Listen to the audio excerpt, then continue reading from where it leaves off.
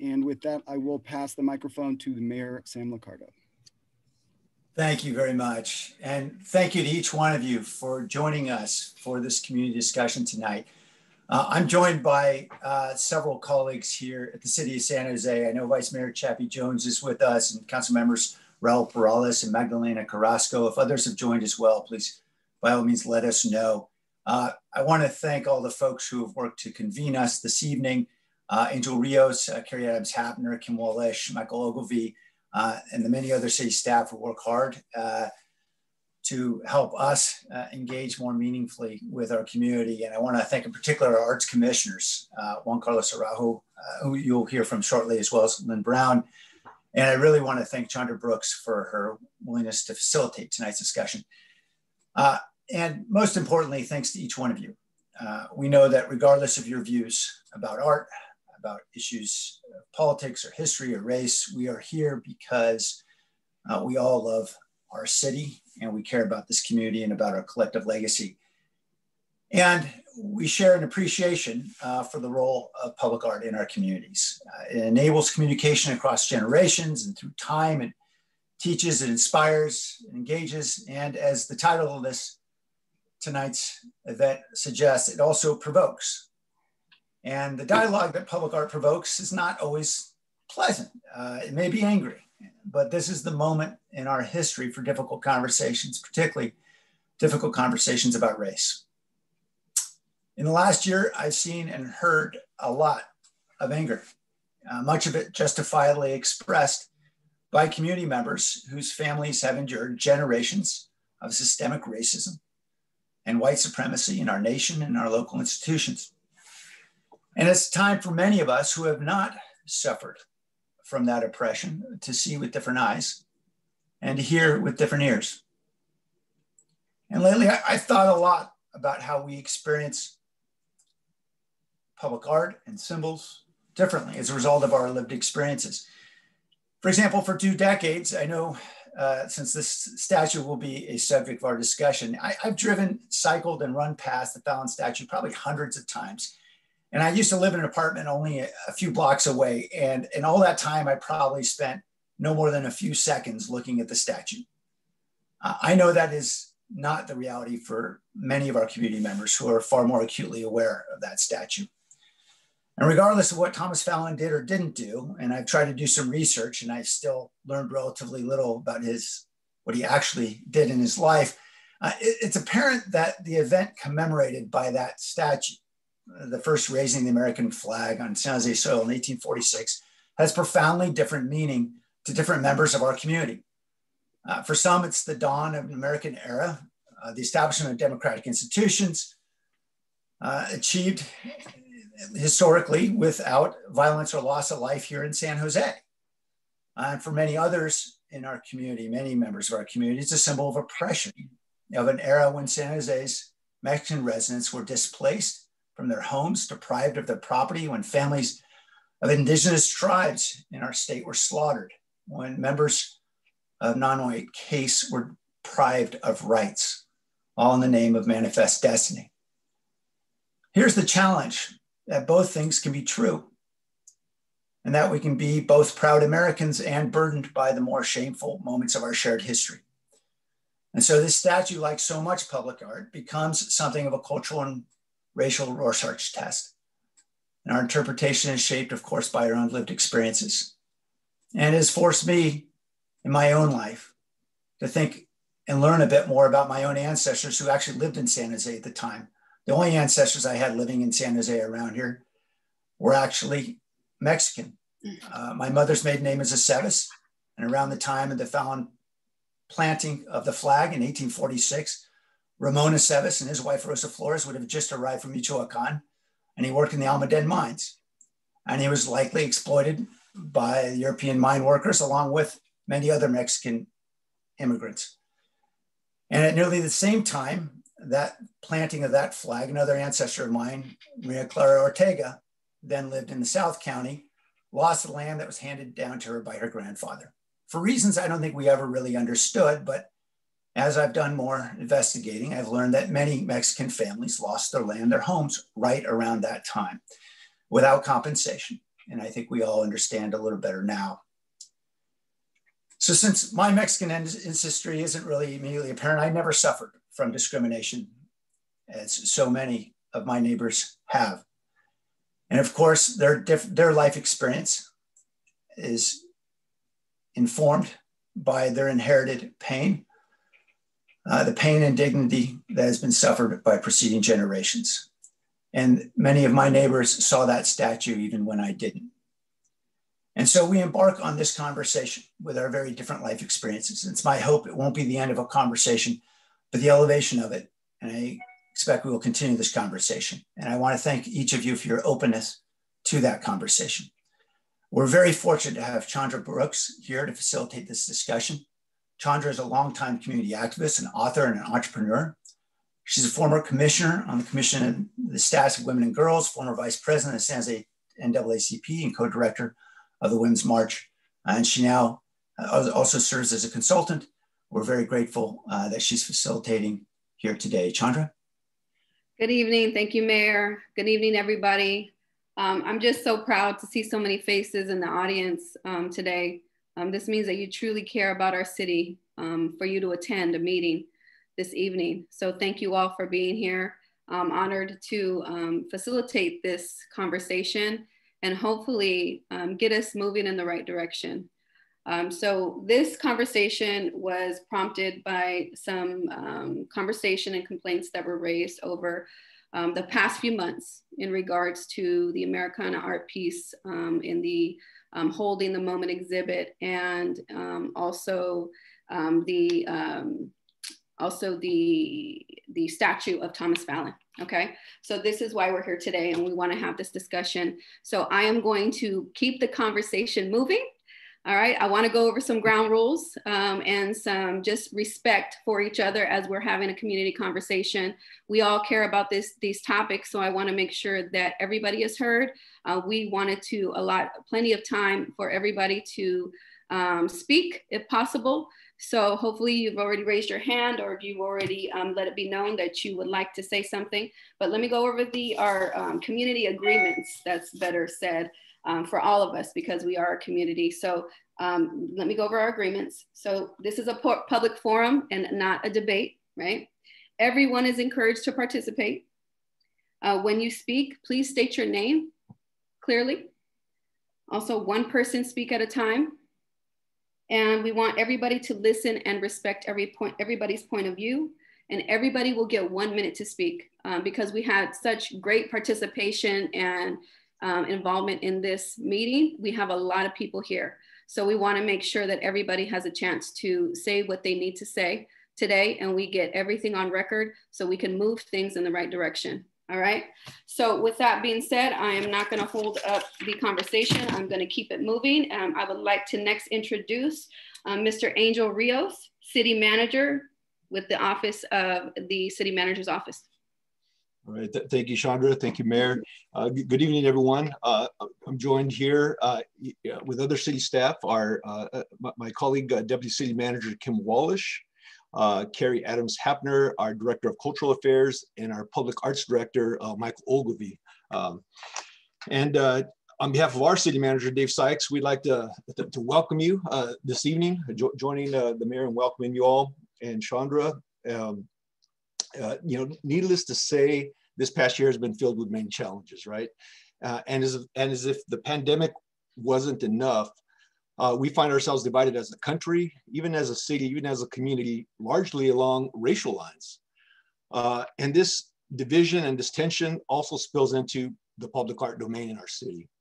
So for example, as the Mayor mentioned, there are divergent perspectives on the Fallon Statue, the Holding the Moment exhibition. This tension also calls into question the role of freedom of expression and the First Amendment, and what do we do with that, and how do we apply that, and when does it apply? So how do we reconcile these tensions? What do we do when art provokes?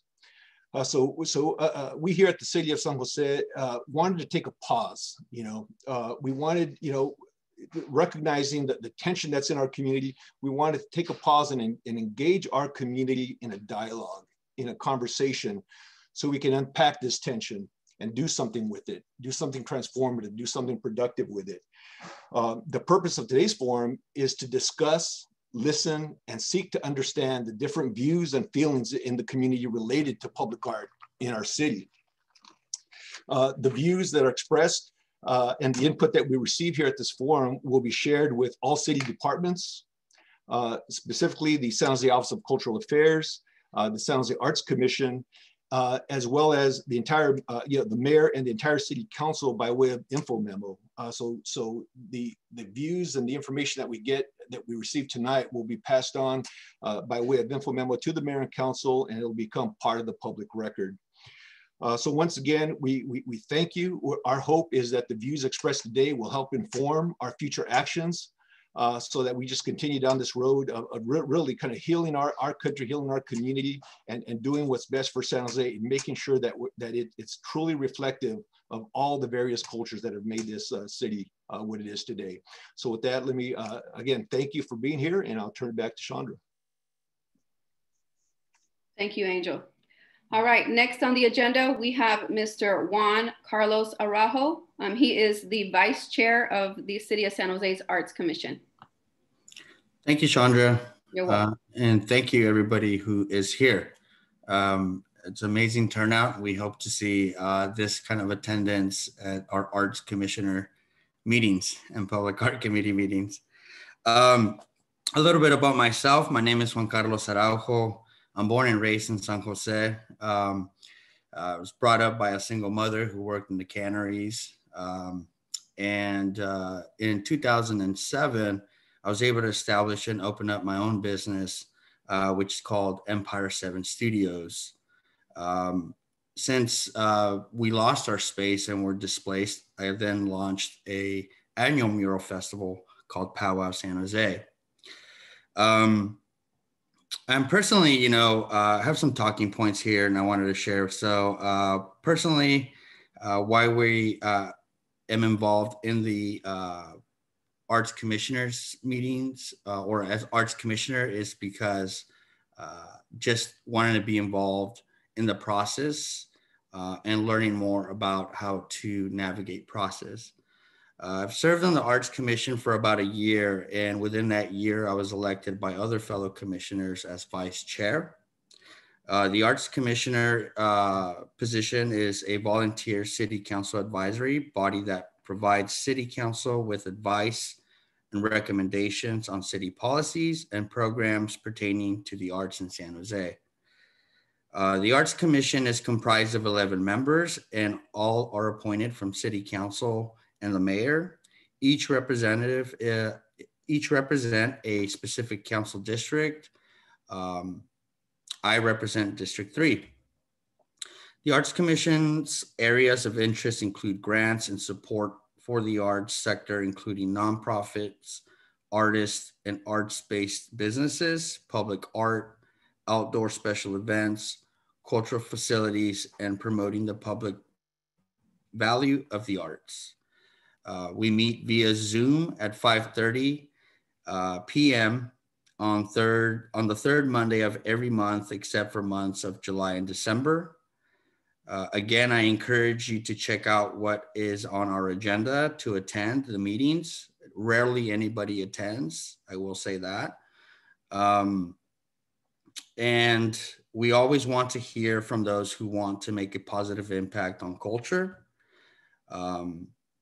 The Arts Commission has two committees: the Executive Committee, which sets the agenda for the commissioner meetings, and the Public Art Committee meeting chaired by Lynn Brown, who is also here with us tonight, will explain more about that. So I encourage everybody to reach out to me as well, and thank you for being here again. Lynn?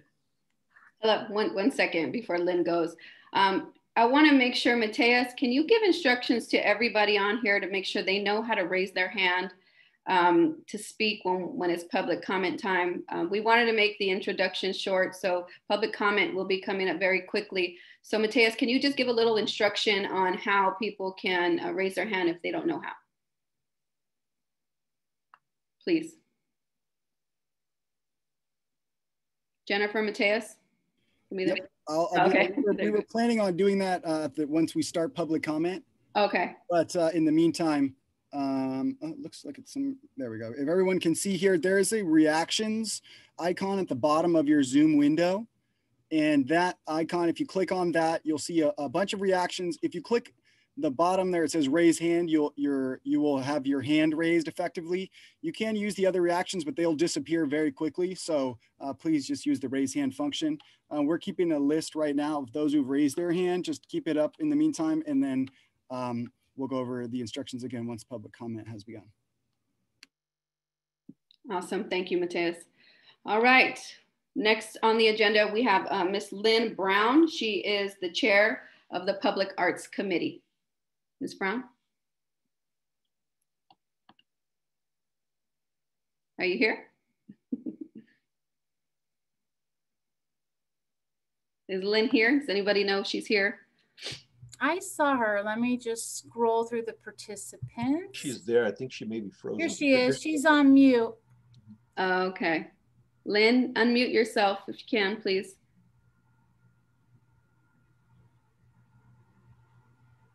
Looks like she's having some trouble. Okay. Maybe go to me Is and this then Lynn Rogers, correct? No, Lynn Brown. I don't know. Yeah, it's okay. We'll come back to Lynn. We'll come back to Lynn as she gets. Lynn, I'll go next, and then maybe what we could do is you can either call in if you can't fix your volume. Okay. Her name is under Brown, just so Matthias knows. Okay. All right. So next on the agenda, we have Ms. Carrie Adams Harpner. She is the director of the Office of Cultural Affairs. Sorry to interrupt. Lynn Brown should now be able to. I didn't realize she had her name like that, but she's now able to unmute herself. Oh, okay. Thank you. Yes, I've been waiting frantically to say I could not unmute myself. Okay. Sorry about that. Thank you, Chandra. Thank you, Juan Carlos. As you can tell by now, I'm Lynn Brown. I am the current chair of the Public Art Committee. Public art members are appointed on a yearly basis by the chair of the Arts Commission. It is made up of 5 commissioners and 3 outside art experts. And together we consider the public art for the city of San Jose. Public art does reflect the culture of any and all of our communities, and that's true also. We have oversight and advise the Arts Commission on matters pertaining to the city's public art programs and the Public Art Master Plan, including the selection, the acquisition, the placement, and the conservation of public art in the city's collection, which is every year growing more and more, and invite all of you to please go online and take a look at it, or even better, go in person and look at our public art. Per the City Council approved Public Art Master Plan, the Public Arts Committee has the authority to approve of the design and or artworks that are proposed for city property. On a rare occasion, we also review and approve the deaccession of public art from the city's collection. So that means art that we no longer will include in our public collection. We meet regularly on the first Tuesday of every other month at 5:30 p.m. We see more people, particularly when there is a proposal that we are to consider and vote upon. The regular meetings are scheduled for the months, every other month, beginning in February, April, June, August, October, and December. December agendas are posted at the sanjoseculture.org. We welcome everyone to come, not just the group and the community members that are attending because of a particular proposal. And we hope all of you in attendance here will take an active role and participate in our public art process. Thank you. Thank you, Lynn, so much. Appreciate that. Thank you also, Juan. I think it's important for everybody to know and everybody understands how they can attend the Arts Commission meetings and participate in that process, because it would definitely help in situations like this to get your voices heard at these meetings. I remember when I was a commissioner on the Commission on the Status of Women, Santa Clara County would maybe have 1 or 2 people attend these meetings. So it's very important that we all engage. And of course, you all are engaged because you are here. But the commission meetings are important as well for you to attend. So thank you, Lynn, for that. Next, again, I would like to introduce Miss Carrie Adams Hartner. She is the Director of the Office of Cultural Affairs. Carrie?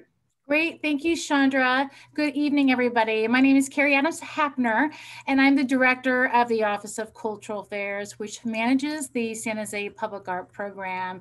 And I really want to thank you all for joining us. Just the number of people here, I think is 148. In tonight's event really underscores the power and the significance of public art.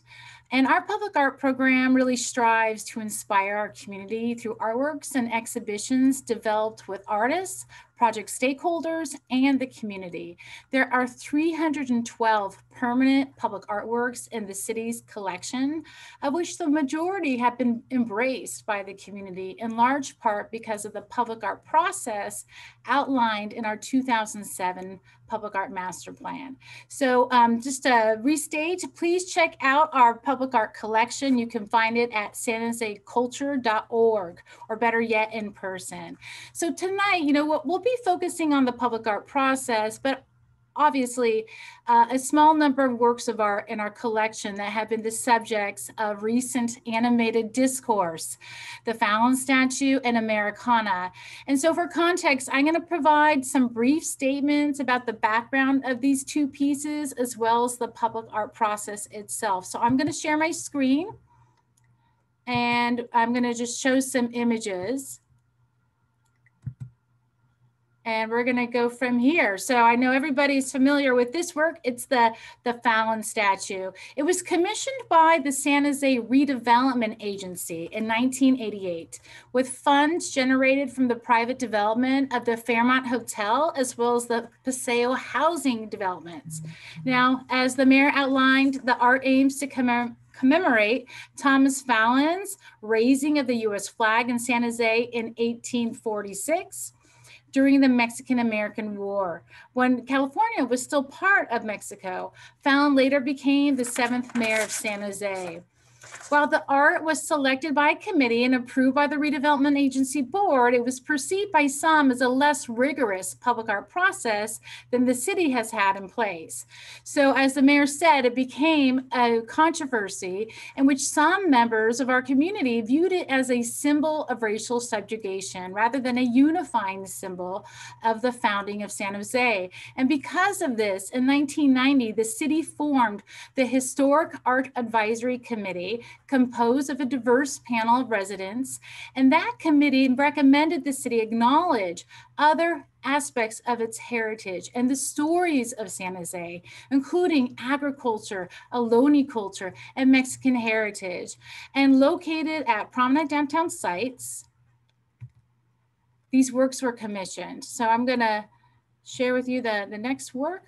Oh, I gotta move my things around, okay.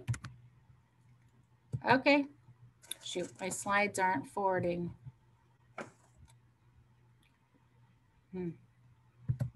Oh, here we go. Okay, great. So this is the work, this is called Remembering Agriculture. This is cited at Santa Clara in '87. This is the founding of the Pueblo, a Parque de los Puebladores in Sofa. It's by East Los Streetscapers.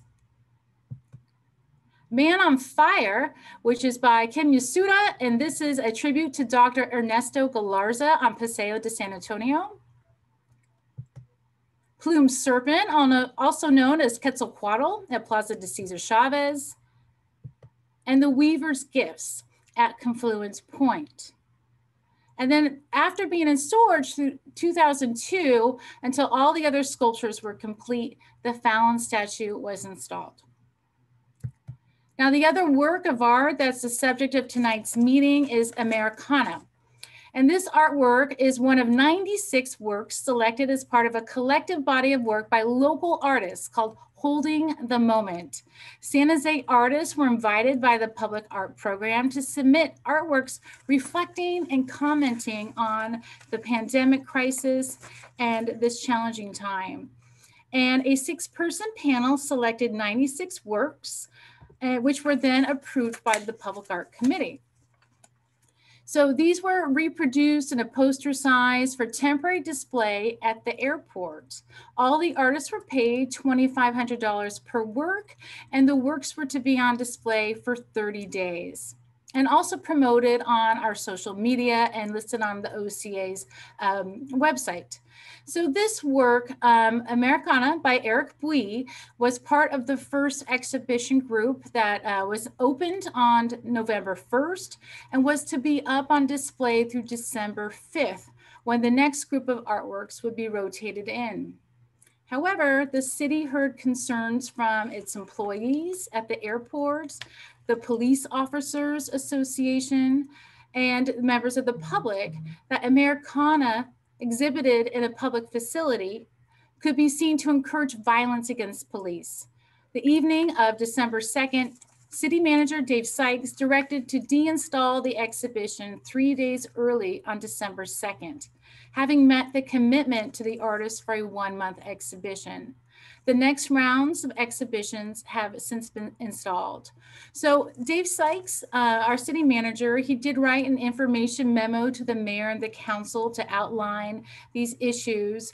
And it's available on our city website. And he wrote that the inclusion of the artwork in the exhibition is not a commentary on how the city of San Jose values its police officers in serving and protecting our residents, and that concerns involving violence against police must be taken very seriously. He also included the artist statement by Eric Bui that where the artist, Eric, clearly expressed his intent that the creation of the work was not to encourage or promote violence, but rather to document a time of distress in our nation. So Americana remains, and the other works in the first round of exhibition remain online in our digital collection. Also, in his info memo, Dave Sykes emphasized that reconsideration of any of the city's approved artworks would need to go through the Public Art Committee of the Arts Commission. So I really want to thank and acknowledge Eric Bui for his empathy and interest in promoting more public discourse and understanding so that all perspectives can be shared. And I want to kind of end on Americana with this quote from Eric. And he said in a follow-up explanation, as he learned that his work had generated concerns about promoting police violence, this is just an excerpt. He said, "I feel that having a dialogue about this is the correct approach. I want to be sensitive to the reactions of these people and to acknowledge and understand why they responded the way they did. I encourage everyone to be sensitive and receptive to those who may not share your viewpoints." So I want to thank Eric for you're just promoting public discourse, which is really our goal for this evening. So I'm going to talk briefly about our public art program and its process. As we mentioned, we have a 2007 public art master plan, which really improved our process for decision-making as well as our community involvement in public art. So the city of San Jose has a 1% for art ordinance, which we set aside 1% of eligible capital improvement project costs for public art. Now, these are just city capital improvements. And there are restrictions to the funding. So for example, 1% of airport capital projects must be spent on art at the airport. And the same is true of, say, parks or libraries. And then once a project budget is approved, the OCA and the Public Art Program puts out a call to artists. Artists then apply, and we compile applications for a community panel to review. The panel is comprised of neighborhood residents, arts professionals, city staff, and stakeholders. And then the city contracts with the artist for design, the fabrication, and the installation. And then the community outreach begins, which is really, really important to us. We do up to 3 what we call visioning meetings with the community. They are multilingual and open to the general public. We broadcast this through social media, email, newsletters, and other outlets.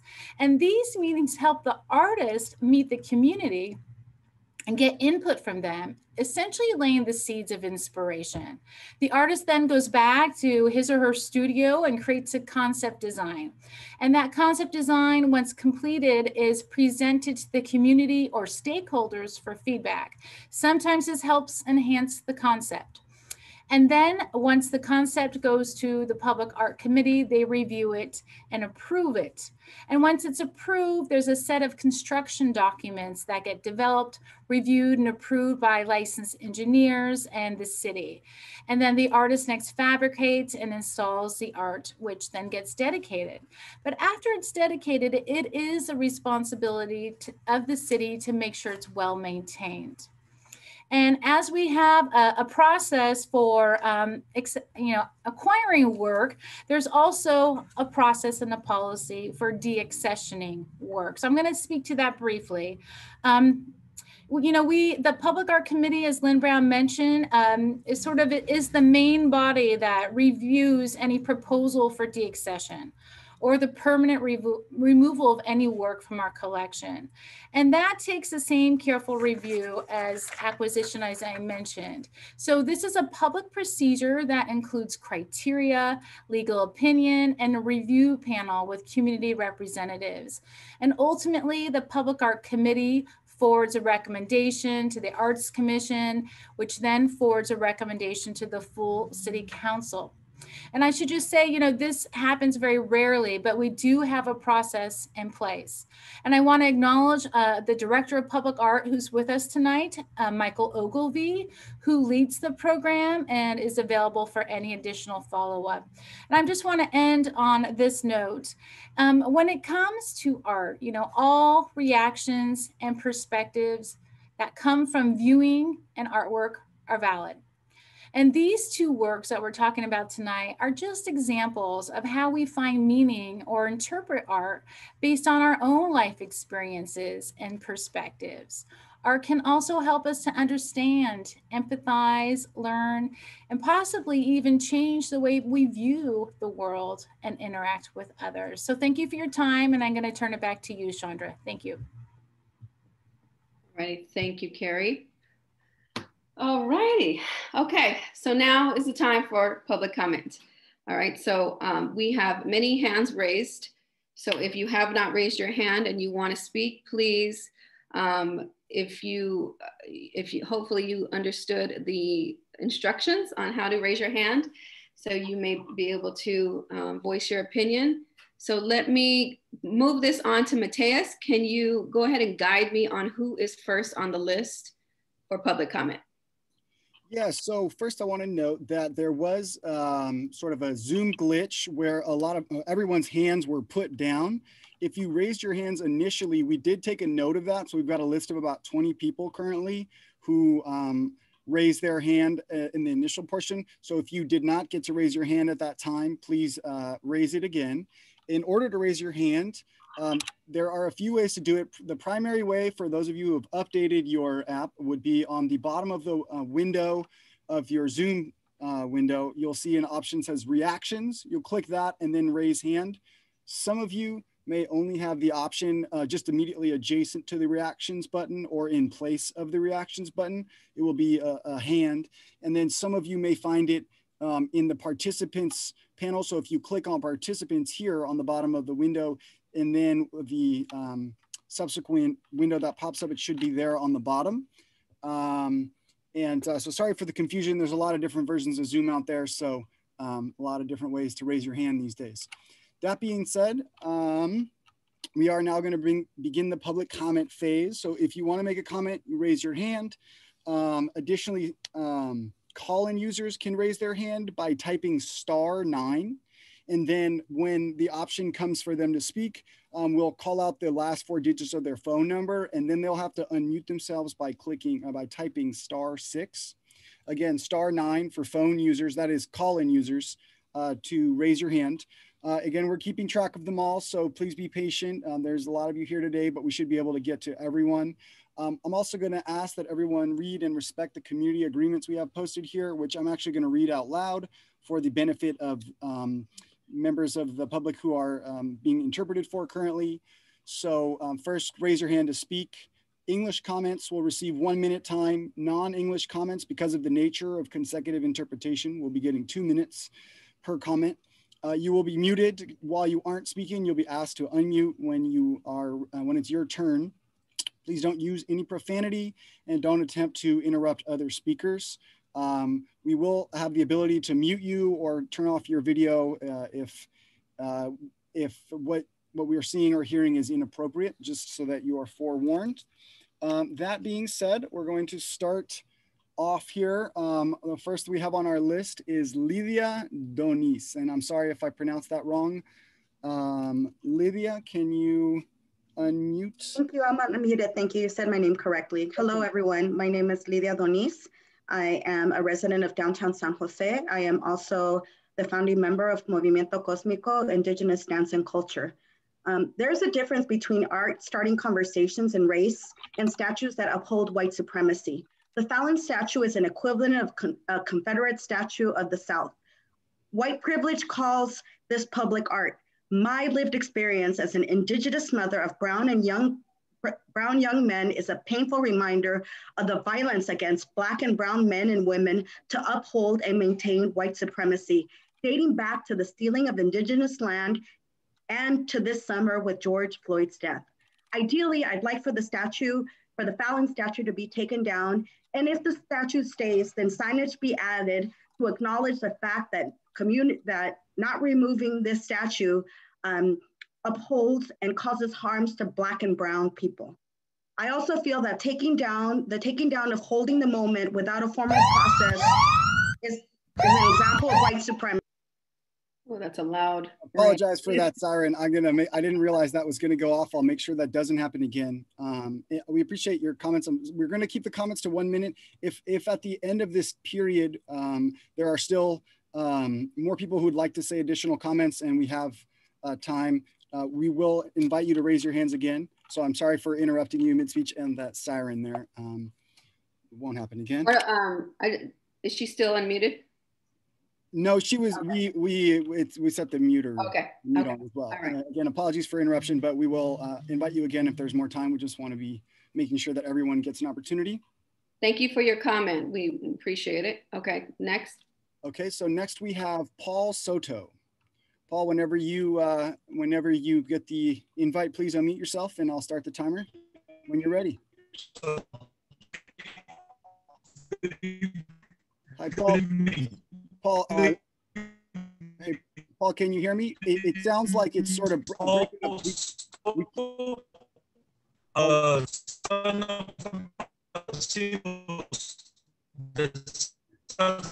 Looks like you're having some technical difficulties. Can you hear me clearly, Paul? Can you hear me? Okay. Paul, we'll come back to you, okay? Because we'll keep your name on the list, Paul, and come back in a little and try you again. It was impossible to hear you there.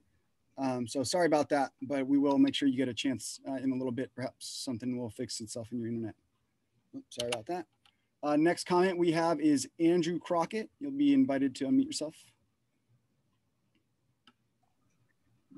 Hello, I'm Andrew Crockett. I'm a member of San Jose Lodge number 10 of the Free and Accepted Masons.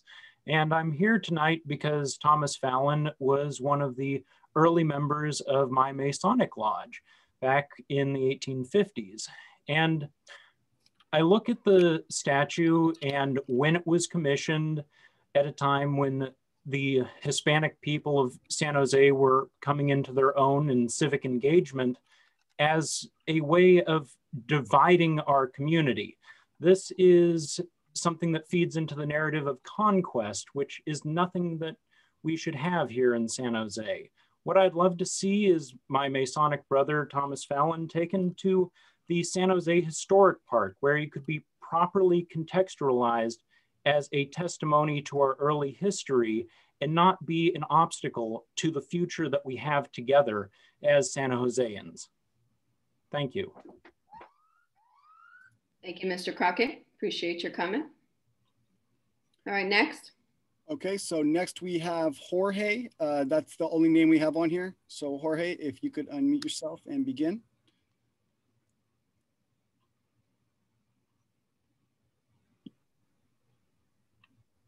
Jorge, are you there? Anybody see him on the screen at all? Okay. All right, let's go ahead and move on. Jorge, we'll keep you on the list and come back to you. Sorry about that, Jorge. Next, we have Gina Gates. Gina, whenever you get the message, please unmute yourself and begin.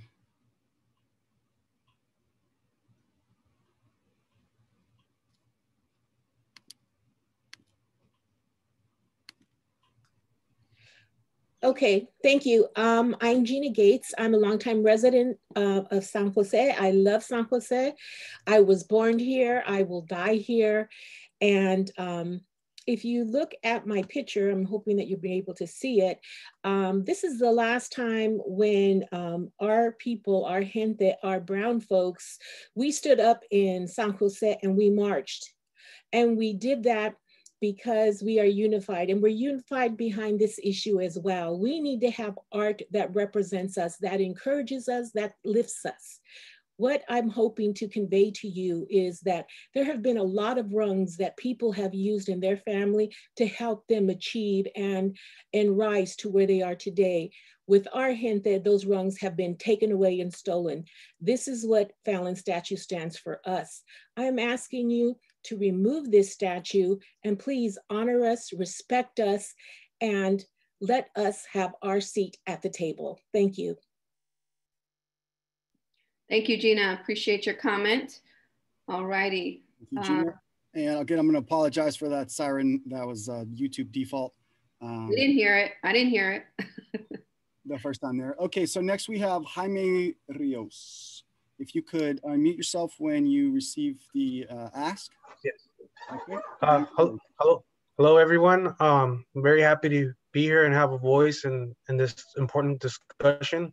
And I just want to say, you know, me being born in Mexico, coming here, being raised by immigrants, having Mexican-American kids, wife Mexican-American, and seeing how everything's the division, I think it's very important that we should start new and in the sense of everybody, you know, being together and having nothing where, you know, when I looked this man up, I saw that, you know, his #1 points were conquering, you know, indigenous people and people that were in this land. And you see a lot of division. So I feel if we can start new, you know, with less division, more, you know, honest opinion from everyone, it would be really nice and really good for the future and for my kids to see and my wife. And it's very important because to have a voice is so important, you know.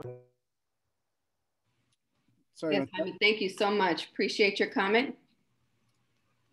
So next we have Moxie March. So we're going to ask you to unmute. And then next, there's a user with the username Fallon was a colonizer. So that will be after Moxie. Moxie, whenever you're ready, if you could unmute. Good evening, my name is Moxie. While I understand that this statue can be seen as a history lesson, everything we can learn from a piece of stone is already well documented in California's Eurocentric white history textbooks.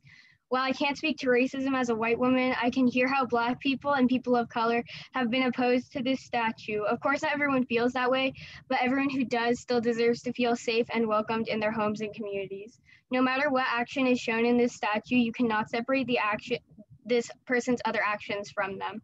Acting as though commemorating one good action of this colonizer does nothing better for education. This man's good deeds are already well documented, and this statue does nothing for San Jose but remind marginalized communities of their generational trauma and oppression.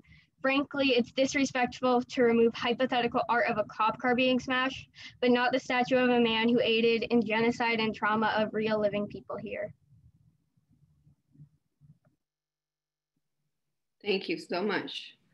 All righty, next. So next we have the user named Fallon was a colonizer, after which we will have the user Louis Rocha. Apologies for mispronouncing your last name. Yes, thank you. Yes, my name is Thomas Fallon was a colonizer, and I think it's really important to recognize that this statue represents the ongoing illegal occupation of the territory that's now being called San Jose, but is actually Ohlone Muwekma land. And this is not a past, right? Colonization is not something that's happened in the past that's been resolved. It's ongoing and it's happening right now. So let's not deceive or pretend to ourselves that colonization isn't an ongoing occupation of the so-called territory of San Jose. Mayor Sam Liccardo made the comment when he originally proposed this forum that, you know, the statue's fate won't be decided by the whim of random vandals. And let me just say to Mayor Sam Liccardo, as one of the people being accused of vandalizing that statue, that there is no whim about it. There are many statues in San Jose, and that statue has been targeted by people for a reason, because it's a symbol of colonization. Thank you so much for your comment. Appreciate it. All right, next, just FYI, if we have any questions, we will do questions after public comment. So next we have Louis Rocha, and afterwards we're going to go back to Jorge, who messaged me and let me know that he's fixed his, they fixed their microphone. So Louis, whenever you are ready, you can begin. All right, thank you. Good evening. Tonight I'm speaking on behalf of my youngest children, who are 9th generation Californios, descendants of Pio Pico and the Flores family. And I strongly oppose that statue. It's an insult to our family's history and also to all the Mexicano, the Chicano population here. It's a statue that reflects white supremacy. It glorifies war, and it's from the old mindset of the old world. San Jose, if it's to be progressive, should have art that celebrates and uplifts all people and not at the expense of others. So si se puede, I believe in that, and it should be reflective in our art. So ya basta, enough is enough. Move it, take it down, melt it down, make something useful out of it, but it does need to go. It's an insult, and especially in these times, there's no one that should be ignorant about this issue. Thank you, Mr. Rocha. Appreciate your comment. Okay, so next we're going to go back to Jorge. If you can unmute yourself. Thank you so much. I hope everybody can listen to me. Good evening. Thank you for the second chance. Henri Trudeau mentioned in 1849 in his Civil Disobedience book pamphlet essay that government are using sometimes power on their behalf. And he was opposing, as you know, the slavery and of course the Mexican-American War. Fallon Statue is exactly the same days today, and it's exactly the same position on the Americana painting. Both of them are in both sides of the spectrum, but Fallon, with all due respect for the people that support him, he was an intruder. He was someone like a terrorist, because this part of the world belonged to Mexico back then. So that kind of a statue symbols an imperialism and an invasion of a country in a different, to a different country, taking advantage of all of it. I please urge you to remove it and put it somewhere else, and keep the Americana one if you want to play and keep Fallon's one. Thank you so much. Thank you, Jorge. Okay, so next we're going to go back to Paul Soto, who has logged back in and hopefully has addressed some of the audio issues. After Paul, we're going to go to a call-in user with the phone number ending in 35140. Okay, Paul, if you could unmute yourself and begin. Good evening. First of all, I'd like to thank you for your opening, Mayor Liccardo. I appreciate the sensitivity to the issue that you demonstrated, so I appreciate that. I'm quoting now from Governor Peter Burnett's inaugural address, January 7th, 1851, and I quote, that a war of extermination will continue to be waged between the races until the Indian race becomes extinct must be expected. While we cannot anticipate this result, but with painful regret, the inevitable destiny of the race is beyond the power or wisdom of man to avert. This is what we're talking about. If we're going to remove Peter Burnett's name from that school because of who he represented, then we must, by extension, remove Fallon Statue, because there is no Peter Burnett without Fallon. Fallon is who gave the power to Burnett to demonstrate this savage, bestial way by which to decimate the native populations. It's disgusting. We need to get that statue removed. Thank you, Mr. Soto. Appreciate your comments.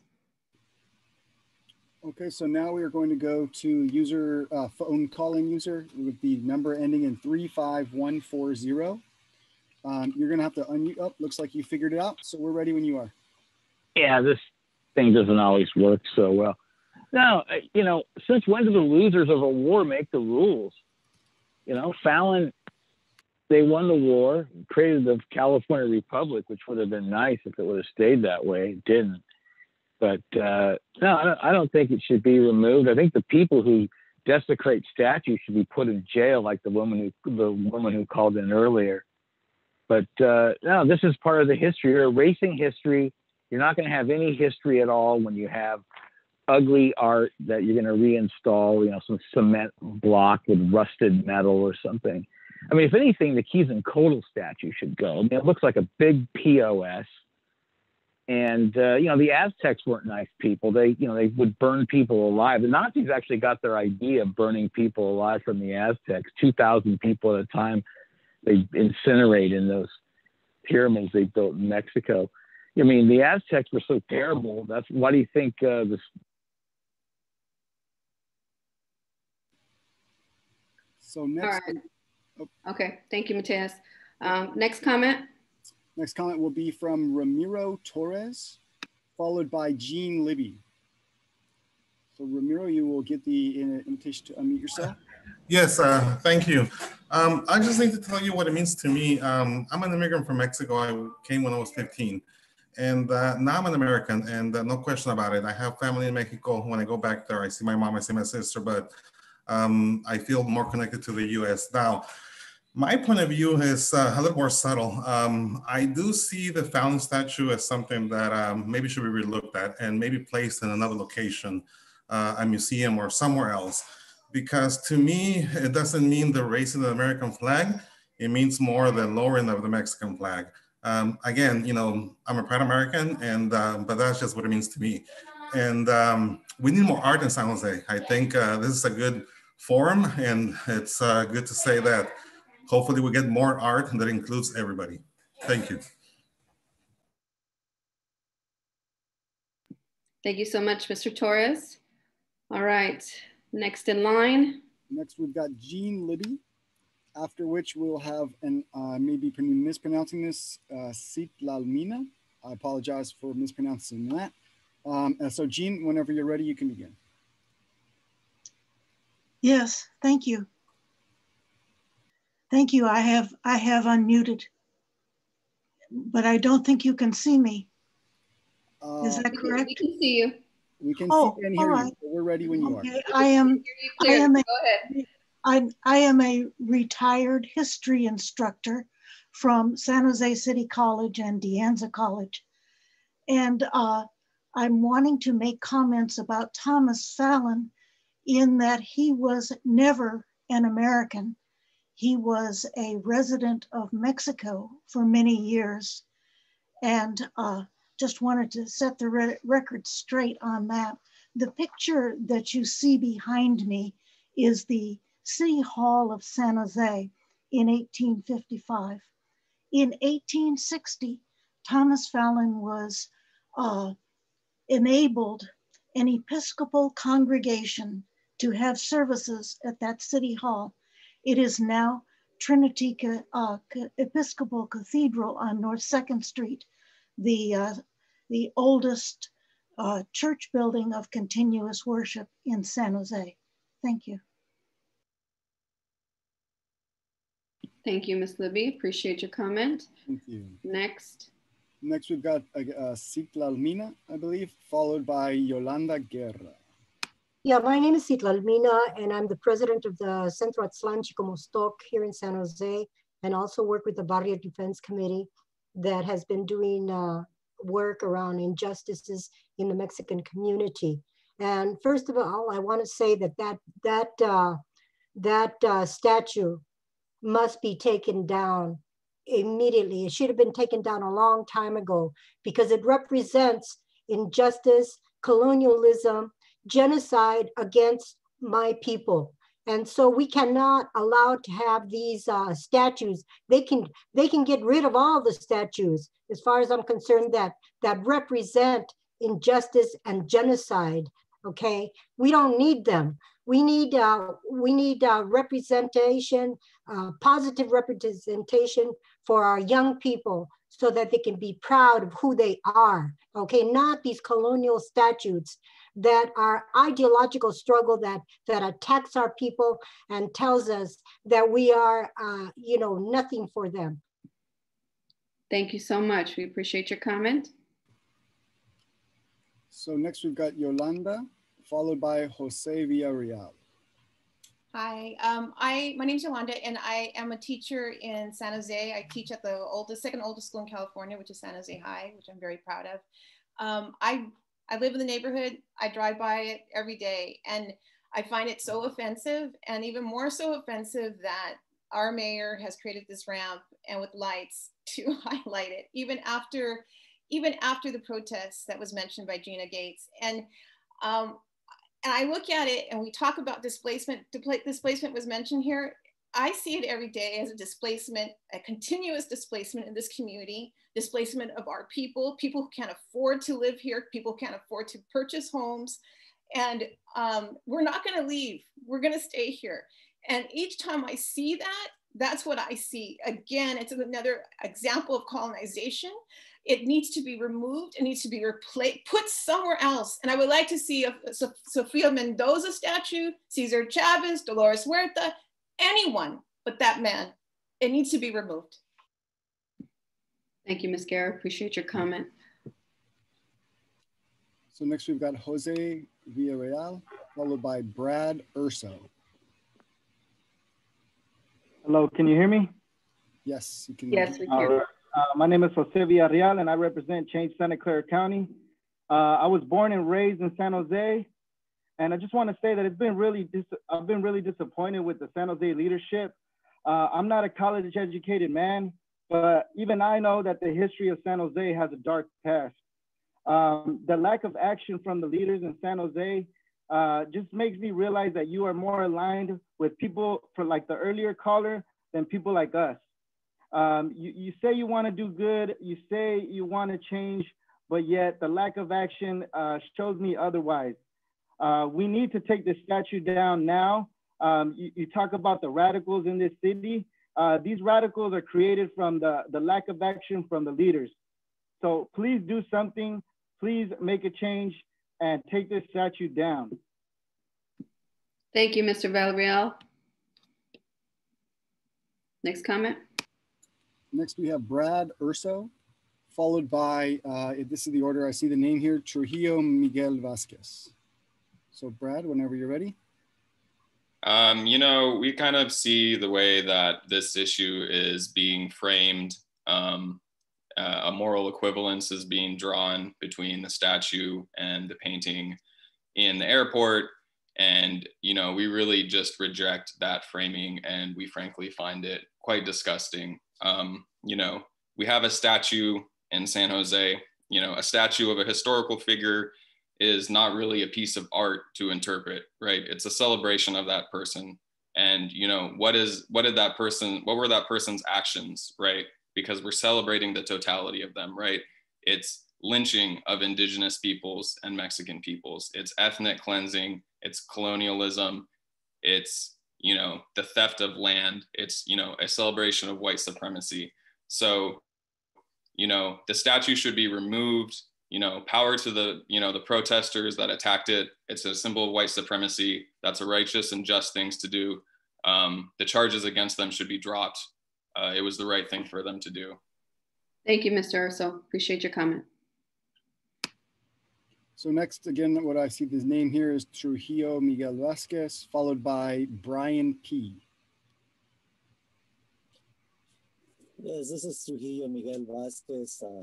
I'm from Mesa, San Jose, working with Grupo Solidaridad. I am a poet, music creator, artist, and I believe that Fallon Statue should be removed. It is a piece of art that doesn't bring us together as a San Joseans that we are.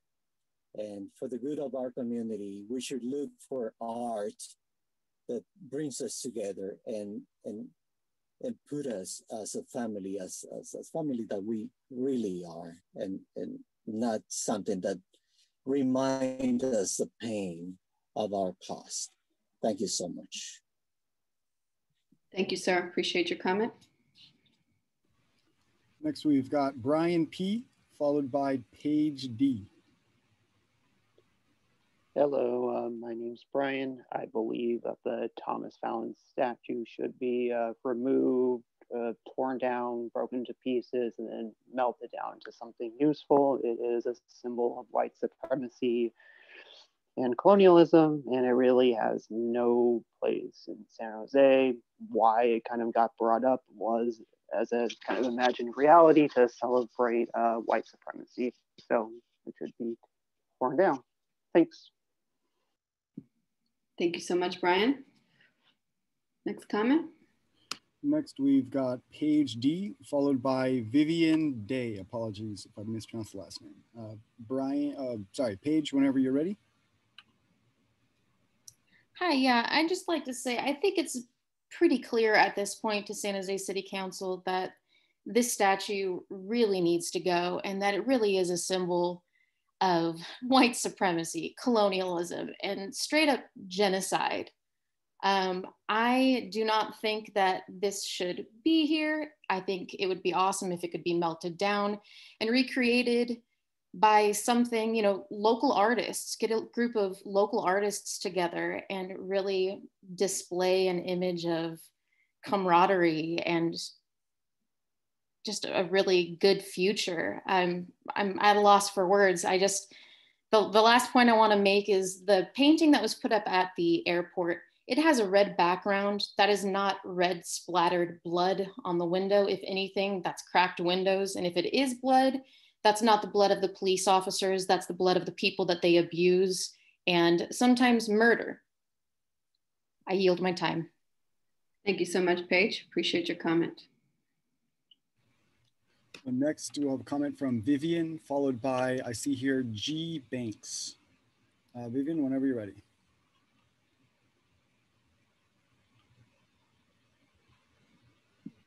Vivian, are you there?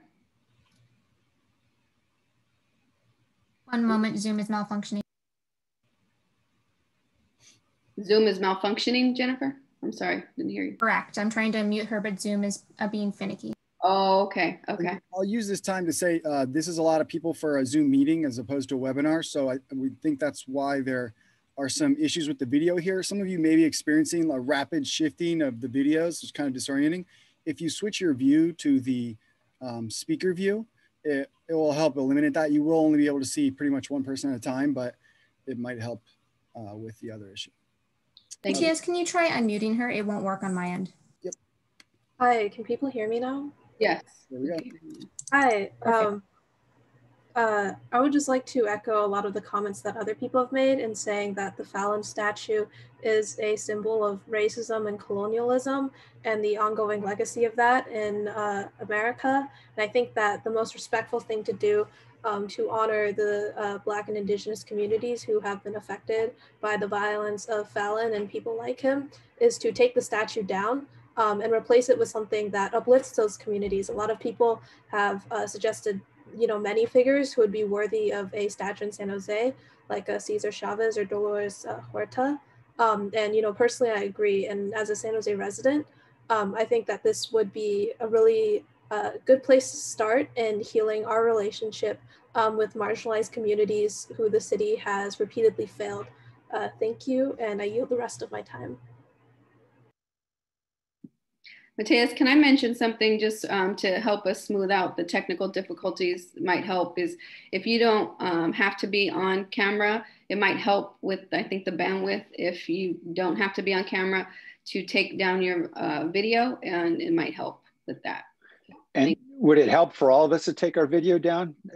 I know Matthias made a suggestion. Yeah, if you're not speaking, that might be helpful for the, right. Yeah, for the Zoom. Thank you, Mayor.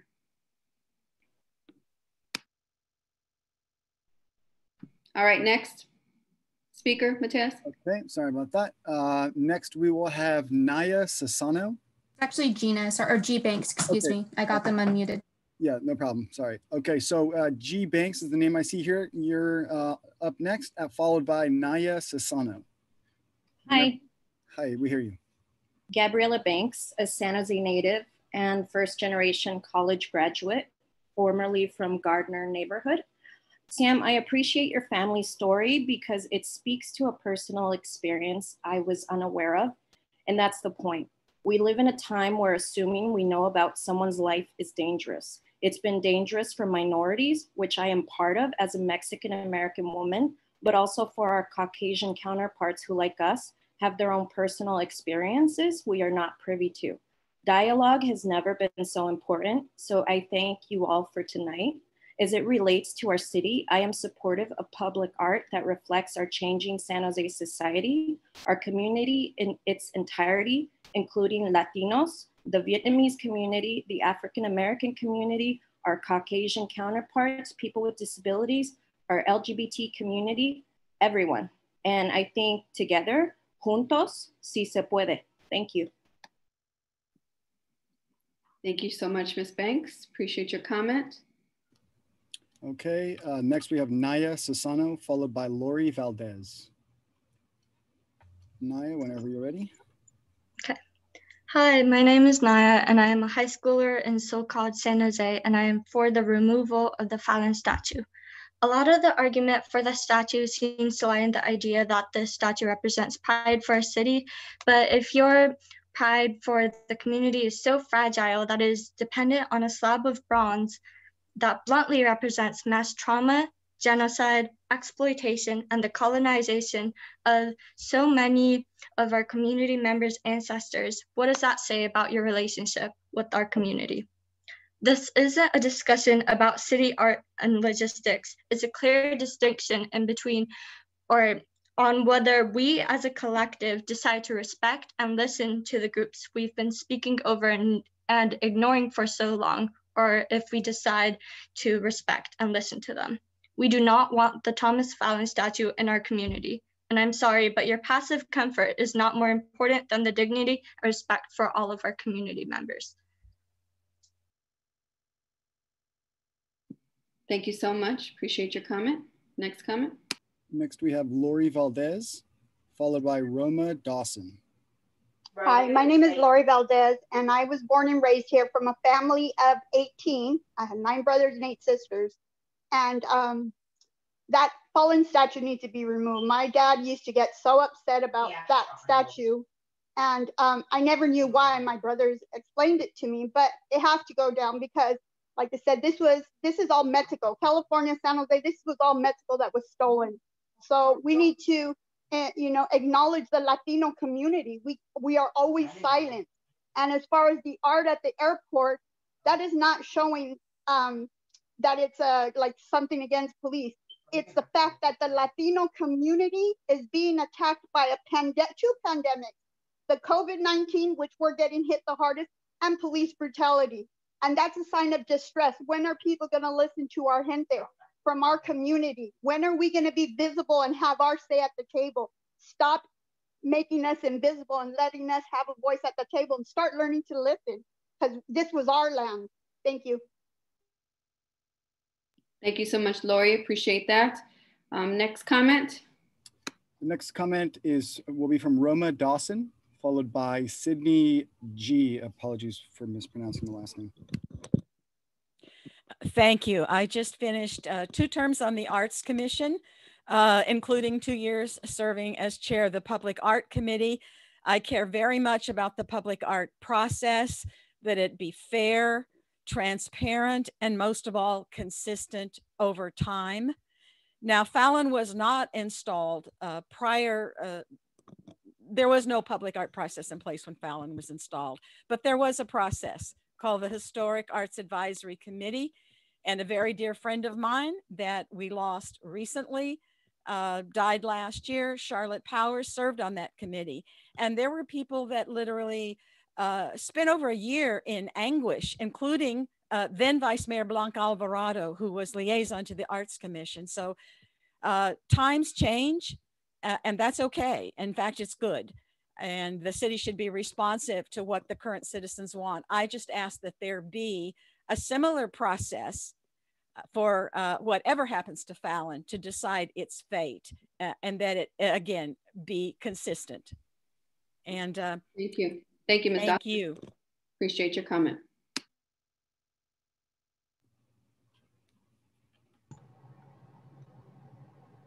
Hi, can you hear me? Yes, please begin. Yes, we can hear you. We already have more than enough monuments and reminders of colonizers and white supremacists. While the violence that he committed and represents is undoubtedly part of the bloodstained history of this land, having him as an actual city-sanctioned statue sends a visible message, no matter what the intent was, that the city condones this violence and is portraying him as a hero to be honored. The decisions of which people to feature in our public spaces should be made deliberately and represent the kind of city we actually hope to have. Many of the people of color who have worked hard to organize their communities here towards justice so that we can all thrive have been conspicuously absent. Removing the Fallon statue may just be one symbolic piece in a much broader, pervasive problems of racialized violence in many forms, and many of those might have more direct impact on people's material conditions, but at least this is one tangible and relatively easy step, even while we must continue the much harder fight. Thank you. Okay, thank you so much. Next comment. So next we have Veronica Amador, followed by Christopher Escher. Veronica, whenever you're ready. Great, thank you everyone. My name is Veronica and I'm an educator here in San Jose. And I want to, first of all, I want to reframe everyone from saying that Fallon founded San Jose, California. San Jose belonged to the Mohica Ohlone tribe and he found nothing. Instead, upholded genocide of many people. In our schools and even many of our local schools are passing ethnic studies. And that will allow students to understand the history of different tribes, different of the land that we live on, right? And I want to make sure that we respond to our children, students, and future constituents about how we have left this statue to represent the genocide and oppressive systems. And not only that, I want to thank everyone that is here to advocate towards how this statue represents oppressive systems and upholds white supremacy. I also want to remind everyone that currently Eastside San Jose has a form-based zoning, which allows developers to get projects. The green light was only a vote from the Planning Commission compared to the rest of San Jose developers. Thank you so much, Ms. Amador. Appreciate your comment. And we next have Christopher Escher. Hey guys, can you hear me? Yes, we can hear you. Fantastic. Thanks for putting this on. I'm the editor of Opportunity Now website in San Jose. Public art is not the same as private art because it's funded by all of us. So this is really not a First Amendment issue. It's really an issue about the responsibilities of the curators of public art. And I would like to suggest that public art has a higher responsibility than private art to be fair and sensitive and inclusive and not be tone deaf. So as a result, I suggest that by inviting art that is explicitly or even implicitly political should just be avoided by the public art curators. There are universes of topics for artists that do not invite charges of racism and oppression and violence. So my recommendation is get rid of all the controversial stuff. Get rid of the Fallon statue because it can be seen as white triumphalism. Get rid of Americana because it can be seen as inciting violence against the police. And get rid of the vote art, which is also in the Holding the Moment show, because it calls into question, just like the rioters of January 6th, the legitimacy of elections. Thank you for your time. Thank you, Mr. Escher, for your comment. Next comment. Next, we've got Brody, followed by Molly. Can you hear me all right? Yes, sir. Yes, sir. I want to start off by saying that Carrie Adams Harpner mentioned it was that there was a celebration of Ohlone and Native culture.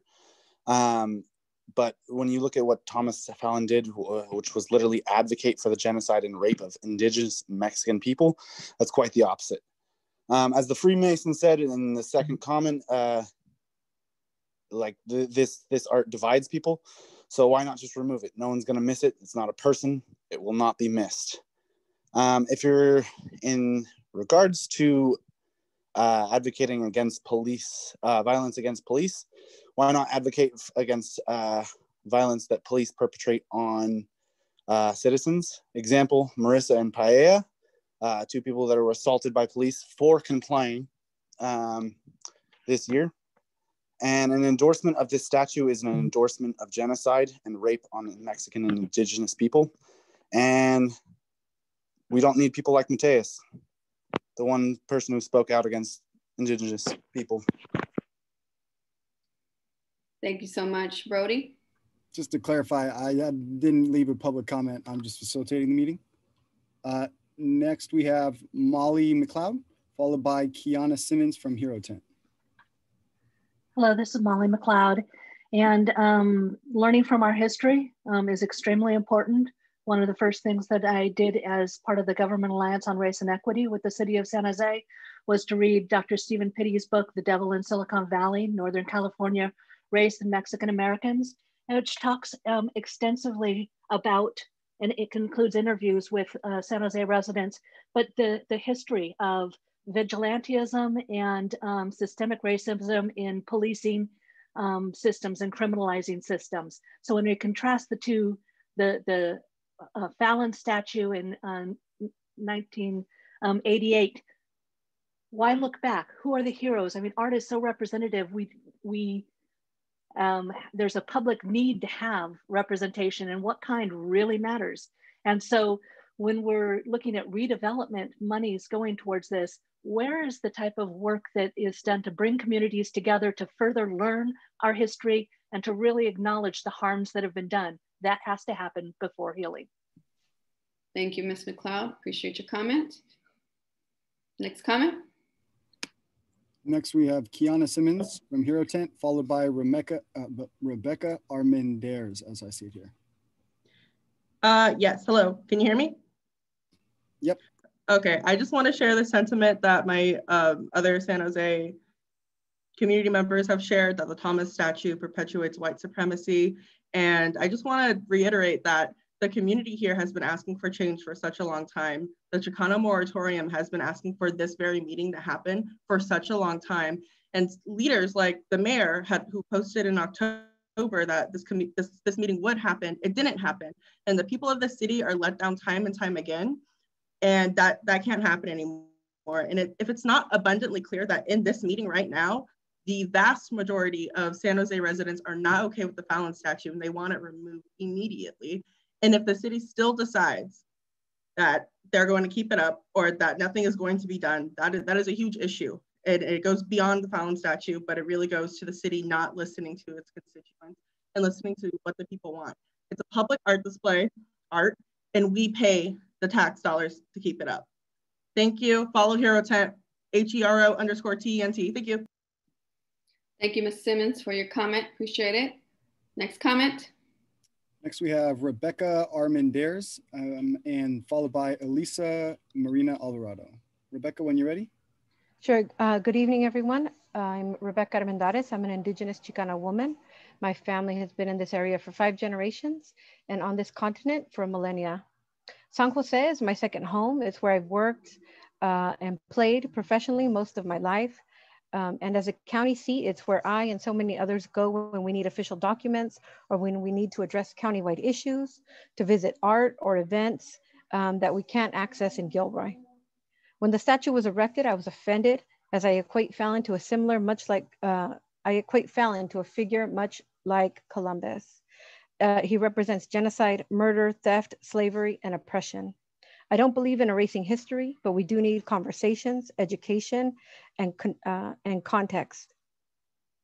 There should also be balance. If there are monuments, let's balance them. We should have monuments erected as well to our Chicana and Native elders like Ernestina Garcia, Sofia Mendoza, and the thousands of women who worked and gave their lives and sweat and youth to the canneries. Sorry, Rebecca. We heard you. We appreciate your comment. Thank you. And again, if we have time at the end, we will be able to potentially come back to people who want to speak again. Next, we have Elisa Marina Alvarado, followed by someone whose name is Call In User 2. Yes, good evening. Thank you for this opportunity to speak about the Fallon statue. I would first like to invite all people, all the participants and all in our community to recognize that this land is Muwekma Ohlone homeland.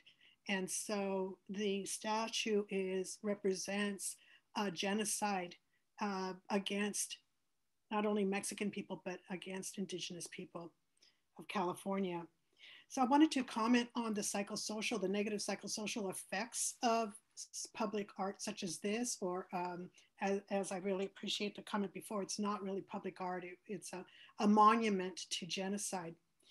There are many studies like about Indian mascots and art about this, like this, that point to lowering of self-esteem, negative self-image, a silencing of youth who do not see themselves in a positive way, youth of color who do not see themselves in a positive way in a city that glorifies white.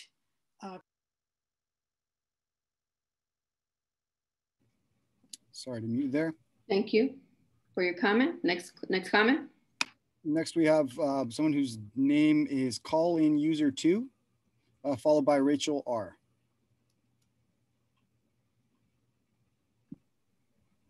Hello, can you hear me? Yep. Yes, we can. Okay. So it sounds like the consensus is that you should remove the statue. Pretty unanimous. I would appreciate if everyone would please try to remember that we can't whitewash our history. You can remove offensive statues, but I think they need to be left there as a reminder of the history that San Jose has.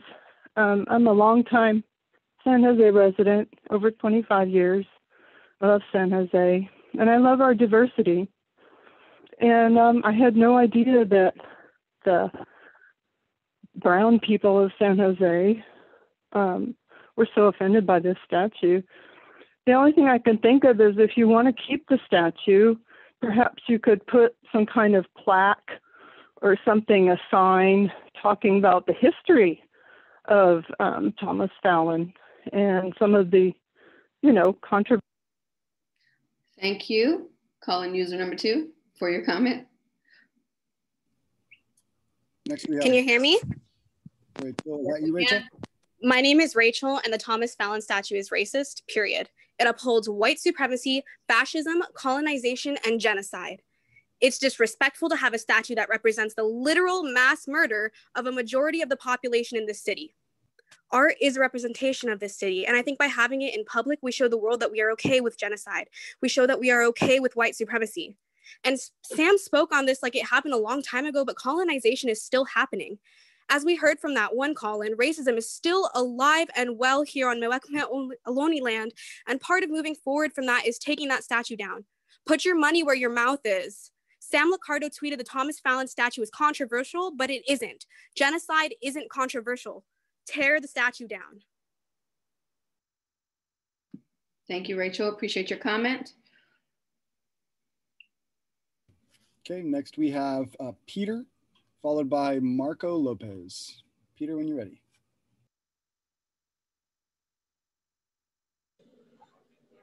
Hello, can you hear me? Yes, we can. Okay.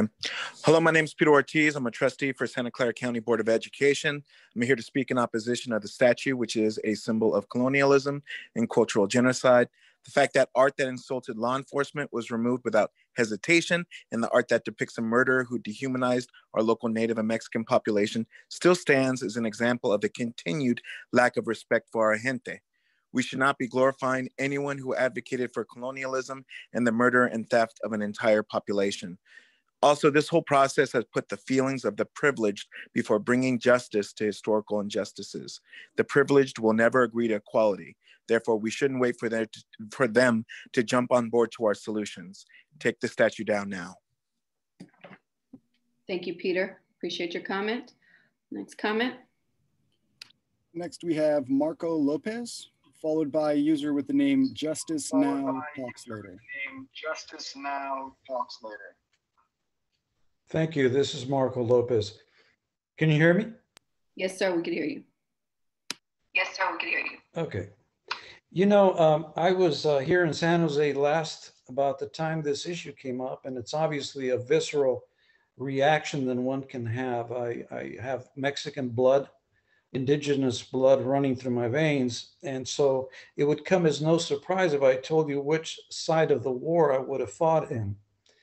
One thought that enters my mind, you know, statues in and of themselves are one thing, but there's a real lack of education regarding the Mexican-American War. And it's coincidental that we're talking about Thomas Fallon.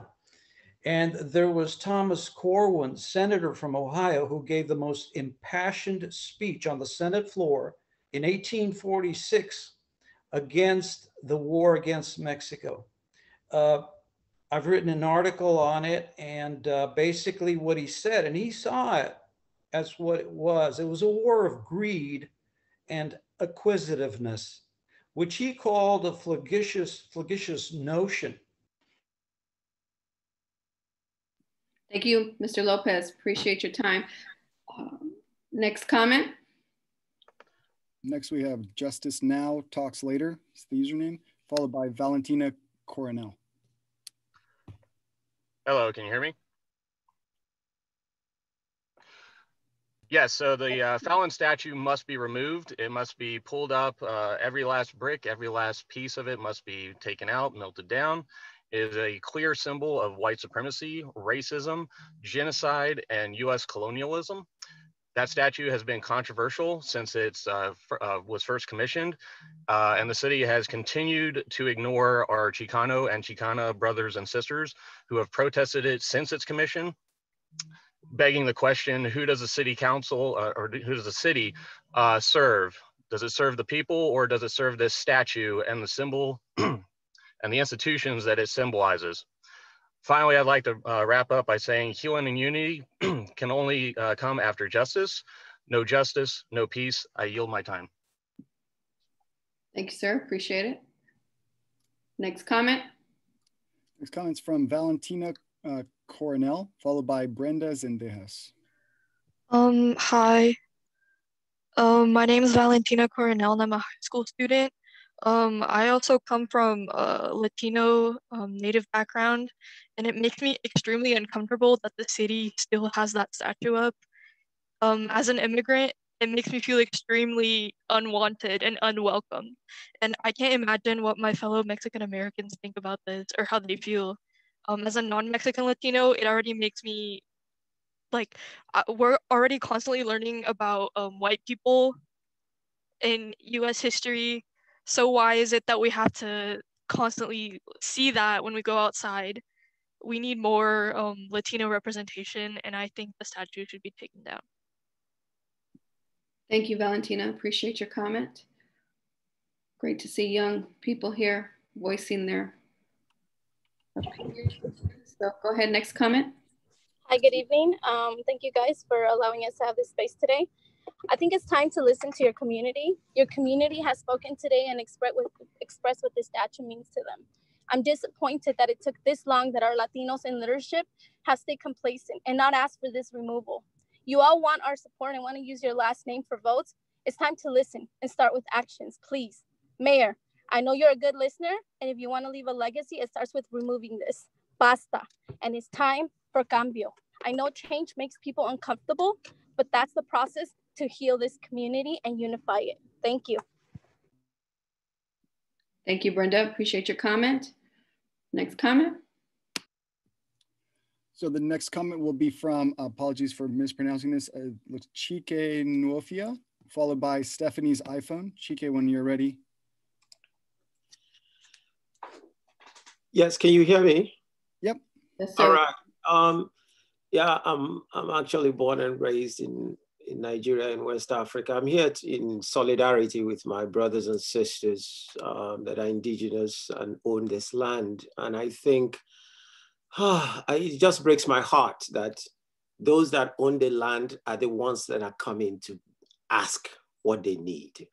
It's just utterly ridiculous. And I think if oh my gosh, I'm lost for words, but I just, listen, I think this conversation just needs to stop. The people that own the land cannot be told what is injurious to them. This white-splaining of what people should feel or how they should feel needs to stop. And so let the statue go. The people that own this land have said so, and that should be the end of the conversation. I yield the rest of my time. Thank you. Thank you, Chike. Appreciate your comment. Just FYI to everybody that we will be doing another round if you already spoke and you won't have something else to say. So please let us know and we'll get you back up on stage on the mic so you can speak, but just FYI. Thanks, Chandra. Next, we'll have Stephanie. Stephanie's iPhone, followed by Olivia Navarro. Yes, my iPhone is speaking for me tonight. It's an obvious consensus that this city and its people the majority are very against this statue. So I feel a little redundant to basically say everything that was so eloquently said. I do have to say, Mayor Sam Liccardo, you sharing your family's history, I wish would have been an awesome insight into our city's leadership. But quite honestly, it felt like gaslighting because this came directly from somebody who has worked against his community that's asked for the removal of this statue. You villainized us, and yet you gaslight us with your own Chicano story. It's not okay, and I don't appreciate it. Statue needs to be taken down. We need to figure out something better to put up. We need to unify our people and stop with this dividing. It's not erasing history to take the statue down. The guy erased history when he came here. We don't need to remember him. We can move on. And I myself, as a Latina, would really appreciate it if you could stop placating us and make it happen. Thank you. Thank you, Stephanie, for your comments. Appreciate it. Next comment. Next, we have Olivia Navarro, followed by Jasmine L. Good evening. My name is Olivia Navarro, and I'm the chair of Movimiento Democratic Coalition. I'm a born and raised San Josean and proud to say that I was raised by a proud Native American woman. I think back walking down in downtown San Jose as a child with my nana and always wondering what the statue with the horses was and didn't really know who Fallon was. As I grew up and I did more research and I was really upset and could not understand why San Jose would glorify and promote a murderer. It is not something that San Jose can be proud of, and when we learn who Thomas Fallon was and what he did. I ask you to remove the statue and stop using our tax dollars on promoting individuals that participate in genocide and white supremacy. I support public art that uplifts our community and where all residents in San Jose can be proud of. San Jose should lead by example for the rest of the United States, but sadly, San Jose has fallen behind, and it comes down to equity. Ya basta, Thomas Fallon's time's up in San Jose. It's time to buck Fallon off. Thank you. I yield my time. Thank you so much, Olivia, for your comments.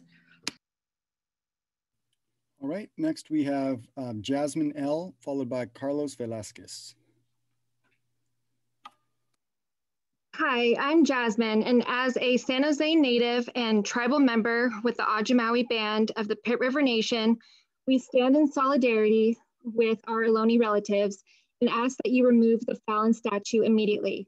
We ask that you completely demolish it and not simply relocate it. What we choose to elevate through monuments shows what we value as a community. So keeping the statue would show that the city of San Jose and its leadership values genocide, rape, stolen land, white supremacy, and injustice. Although we're still waiting on justice for Gregory Johnson 12 years later, so maybe that statue is in line with what San Jose's leadership values. Thank you. Thank you so much, Jasmine. Next comment. Next, we have Carlos Velasquez, followed by Darlene Tennis, I believe it's pronounced. Saludos, my name is Carlos Velasquez. I'm proud to be born and raised in San Jose. Gracias to all who have spoken and to our city leaders on here listening. I found it funny to hear Mayor Liccardo say at the beginning that he tried to learn more about Thomas Fallon, only to have found very little. If we can't find much history about a white person here in San Jose, imagínate wanting to learn about an indigenous, Chicano, Black, or Vietnamese person from San Jose. I ask that the Fallon statue be taken down, and if not destroyed, put someplace where proper context can be added. I also ask our city leaders to make prominent, truly prominent, San Jose's multicultural history. Let's hurry up and officially rename the Peralta Adobe the Manuel Gonzalez Adobe. I love the recognition of Ernesto Galarza. Let's make his birthday a city holiday. Let's see a public art piece that recognizes Sofia Mendoza and the Roosevelt student walkouts. Let's make Viet Thanh Nguyen required reading in our schools. Let's celebrate a true San Jose. Gracias. Thank you, Mr. Velasquez. Next public comment. Next we have Darlene Tennis. I had actually put my hand back down, but you know what? I do want to, because we were talking about arts, recognize the artist of the piece, which is Robert Glenn, particularly before it gets torn down. It is a beautiful piece, but what it represents, again, is what the problem is. You know, I did a lot of research on Carmel Castro Fallon, who was his wife. And in doing that, I did a lot of research on Thomas Fallon as well. And I didn't find him that remarkable, good or bad, to deserve a statue. I think that we need to really rethink who we put on a pedestal, because we need to stop celebrating conquerors and war and start celebrating people who bring together peace and unity in our community. I also really want to recognize women. I know the Santa Clara County has this women's fund that they're working on, but you know, 50% of the population, give or take once in a while, is women. And yet less than 0.5% of recorded history is women, less than 8%. Thank you, Darlene. Appreciate your comments. And we will have time to go back to those. So that is all of the commenters who had their hand raised. We want to make sure that there's an opportunity now for any Spanish speaking or Vietnamese speaking members of the public who have not yet commented to raise their hand. And when we see your hand raised, we'll make sure that you're called. We're going to give it maybe 10 seconds here so that you have the opportunity to raise your hand if you have any comments that you would like to make. This time, we're going to wait here for Spanish and Vietnamese speakers.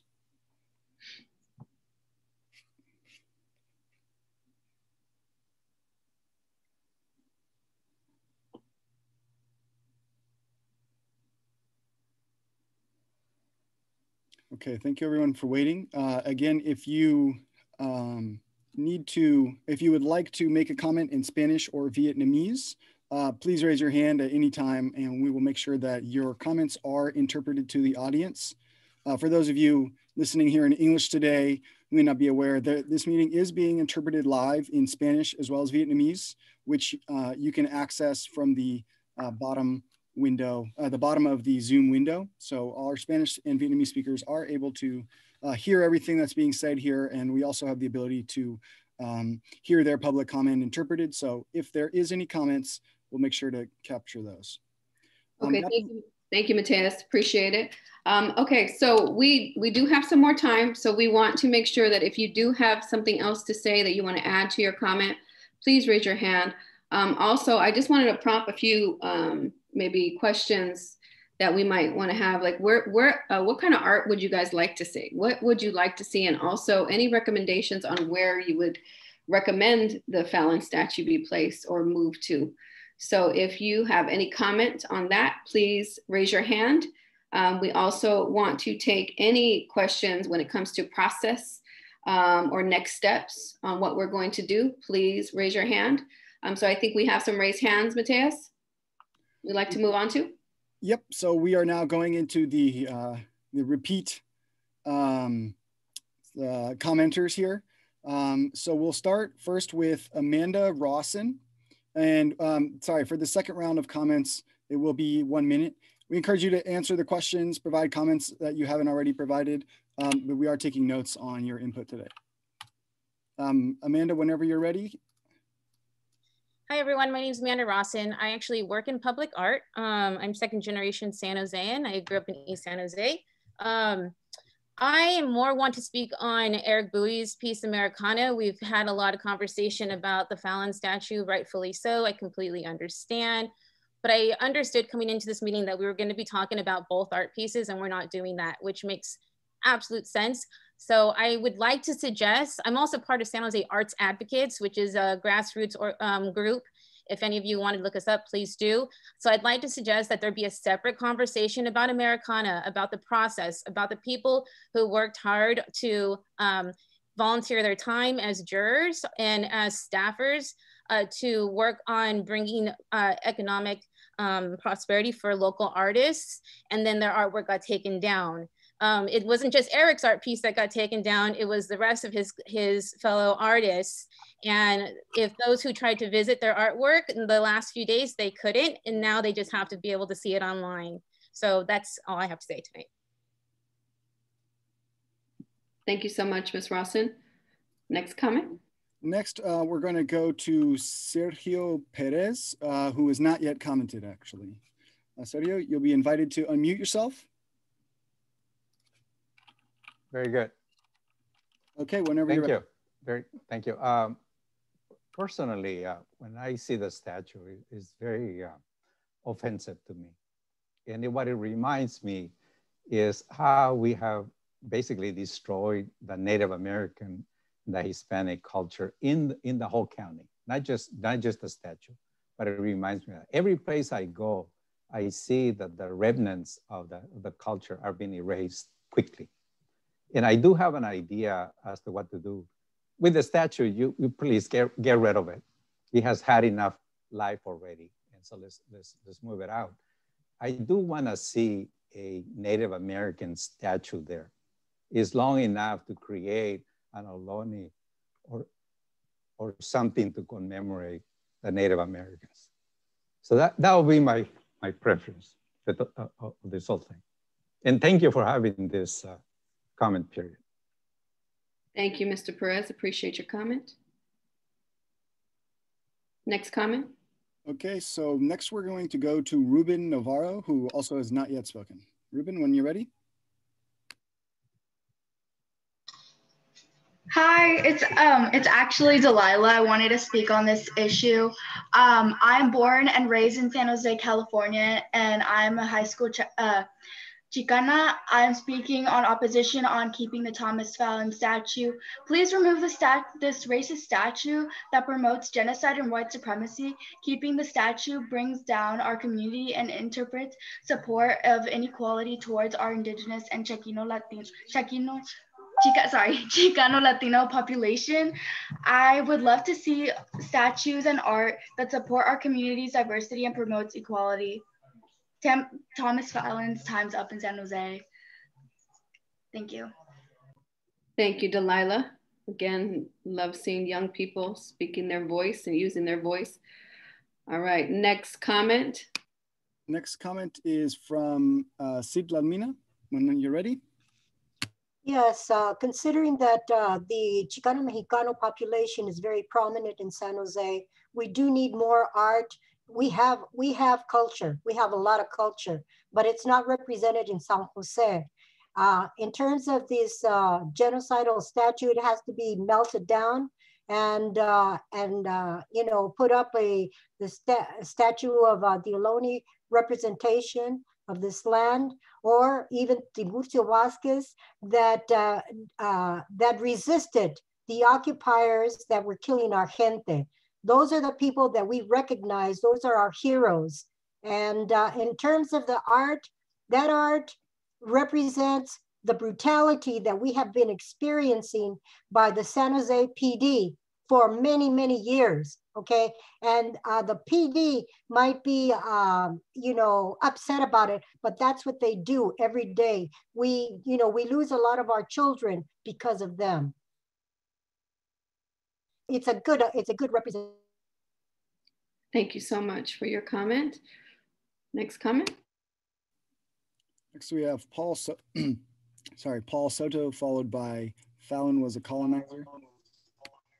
Hello, can you hear me?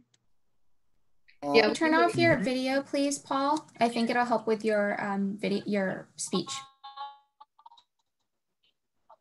Okay, I'll turn off the video. Okay, can you hear me now? Yeah, that's Perfect. better. Thank you. Okay, Paul Soto from the Horseshoe. I would like to create within the vacuum of removing, because I think it's very clear, and I trust that our officials are going to remove the statue. So with that said, I would like the icon of Sofia Mendoza placed at Roosevelt Park, because she was fourfold. She challenged us to be our best selves. And this is the way that she did it: through education, through the education sector. She did it through housing. She did it through challenging police brutality. And she did it through healthcare. And so she had a comprehensive view of what San Jose should look like in service to the citizens here. And there is no Magdalena Carrasco, there is no Sylvia Arenas, there is no Maya Esparza, there is no Rebecca Hernandez, Sofia Mendoza, Ledway, Sally Armendariz from South County. These are women that we need to have represented in our community, so that the younger generations that are coming up can see themselves reflected. I think that we need to contextualize the Thomas Fallon statue, and I would like the assistance from the city to have a California museum developed here in San Jose, and that statue should be contextualized. Thank you, Mr. Soto. We appreciate your comment. Remember, if you have any questions on processes or next steps, please raise your hand as well as an additional comment. We want to make sure we get everybody's voice in here. And next we have Andrew Crockett, followed by Yolanda Guerra. Hello again. So speaking of Thomas Fallon, yes, I'd love to see the statue move to History San Jose, in particular because of its historical significance to the late 20th century and early 21st century. We are creating history being here this evening. And this statue is a testimony to the progress we're going to make when that statue is removed. And one of the things that really drives home that this statue was not about just celebrating our local history is that there were so many other great options. Dr. Benjamin Corey, the founder of the first public hospital in the Bay Area, Santa Clara Infirmary, he was one of the early settlers here. He was the first formally educated doctor. He was a healer. You could have him on horseback, but they chose a person who would divide rather than unite us. And if I was to unite us today, I would want Captain Jose Ramon Pico of the California Lancers, the Spanish-speaking Union cavalry unit of the American Civil War, to have a statue. Thank you, Mr. Crockett, for your comment. Next comment. I do want to say a couple of things I didn't say. I'm a high school art teacher, and I'm also a recipient of the public art that's at the airport, and I do appreciate that opportunity to be a part of that. I'm very excited about that. I'm very happy that I was able to participate in that. Next steps, I would like to know what the next steps are in the process of removing a statue such as Fallon. And also I just want to throw out a suggestion or some idea that we need to have more support for our young people. And if we could have some other types of areas where we can support our students who are artists in our community. I mean, again, I'm happy to be part of the recipient, but I also would like to have some of my students be participated within the city. I know we have downtown doors, and that's wonderful, but even more of that. The other thing was to think about maybe if we do have other statues that we have a committee, a diverse committee that will look into other people of our community that can be represented as statues or something, some kind of art form. Again, No, we appreciate your comment, Yolanda, and your question. I'm going to ask Carrie, before we move on to the next question or comment, I'd like Carrie from the Office of Cultural Affairs to answer her question about the process of the removal. Hi, good afternoon. Sorry for the delay, just getting back on video. Trying to create bandwidth for everybody. So thank you. The process that we've identified is the council approved. There's a deaccession process. It starts with the Public Art Committee. It's a very public process. And so that's where it would begin. But prior to that, what we are planning to do is really all the various departments within the city, the council, the mayor, the city manager's office, the Office of Cultural Affairs, as well as the Arts Commission, the Public Art Committee. We're going to, we're really taking notes and we're really listening and want to learn and think about how we can advance this conversation in a positive way forward. So that's probably our first step. And if anybody from the city wants to elaborate, please do. Our plan is thus far is that we're going to take the feedback and input from this forum, which has been really good. I thank everybody for their participation and thoughtful words, but we're gonna we're gonna synthesize it and we're gonna generate an information memo, which will be distributed. And then from that, we're going to think about, one of the things we asked at the beginning is, what are the future conversations that we would like to have? I know some people have suggested that. So that's going to be one of the considerations. And then how do we move forward? If it sounds like there's a lot of consensus about really having this go to the Public Art Committee for evaluation. So that's probably the next thing we're going to be looking at. But there is a council approved deaccession policy that outlines the criteria for deaccession and also the public process. So this is the form that will help guide those next steps. So I hope that answers the question. And as we talked at the beginning of the meeting, all the Public Art Committee meetings and the Arts Commission meetings are public meetings. So, I just want you to know that the public art program is very much grounded in public process. So we want you to participate. And I'll just leave it there and see if anybody wants to elaborate on that. Thank you. Thank you, Carrie. Anybody from the city want to elaborate at all? Please chime in. If not, we will move on to the next comment. Okay, I don't think so. All right, Carrie, thank you so much. Next comment or question? Okay, next we're going to go to a new speaker, Christian Ruiz. Sorry, Jennifer. Christian, are you there? Hi, can you hear me?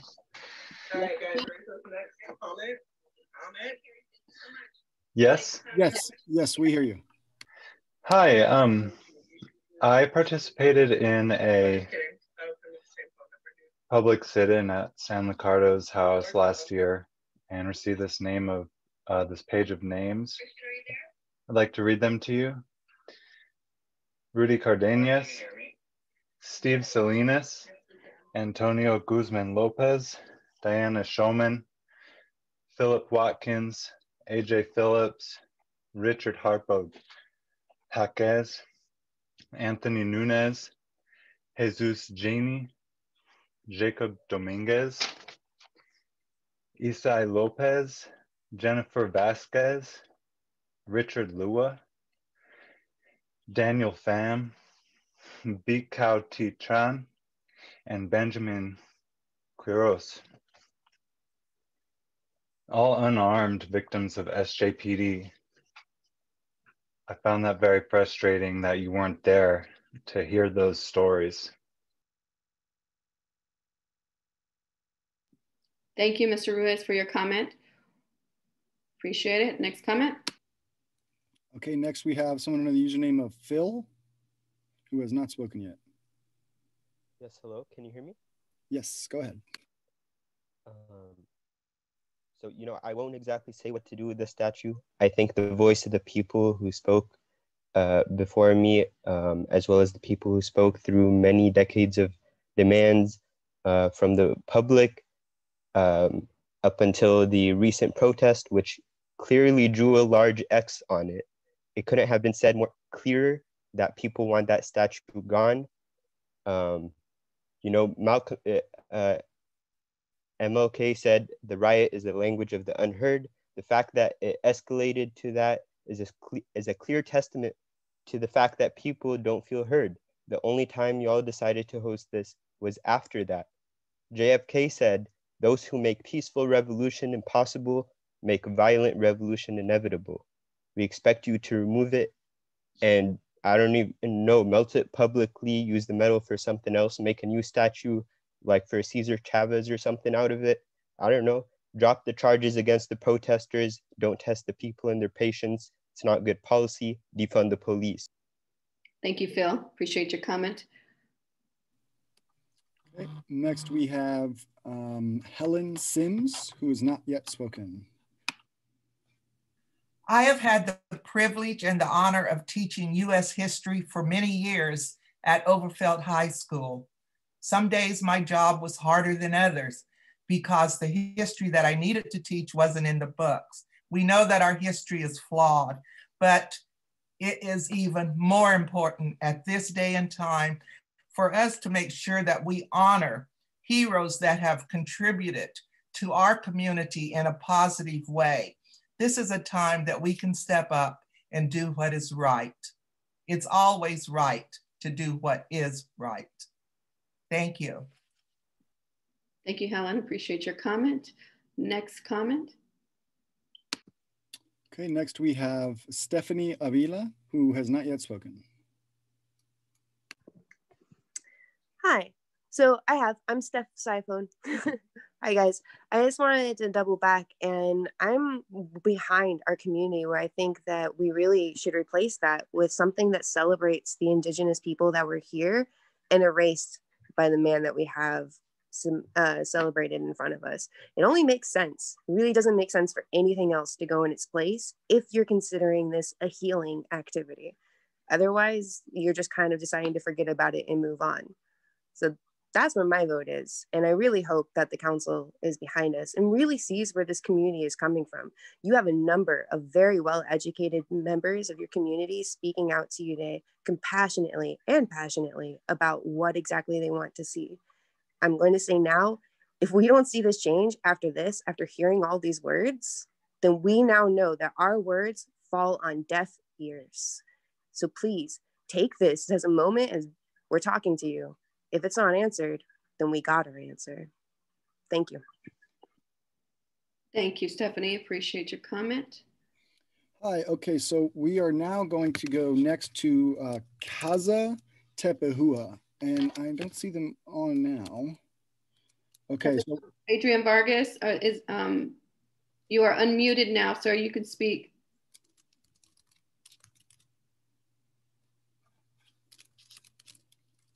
Adrian, can you hear me? Is he unmuted? He's unmuted, Matias? I don't see him in the chat here anymore, so we can come back to him. So next, we will go to Lydia Donis. Thank you. Just want to confirm that you can hear me. Yes, ma'am. Thank you. The taking down of the Americana and other works of art without a formal process is an example of how white supremacy is upheld and maintained by the city of San Jose. The fact that a small group of people have the power to influence the city manager to take down a piece of art is an abuse of power. The taking down of the Americana is a city-sanctioned act of silencing the much-needed conversations about racism, the abuse of power, and use of violence by the police department. I ask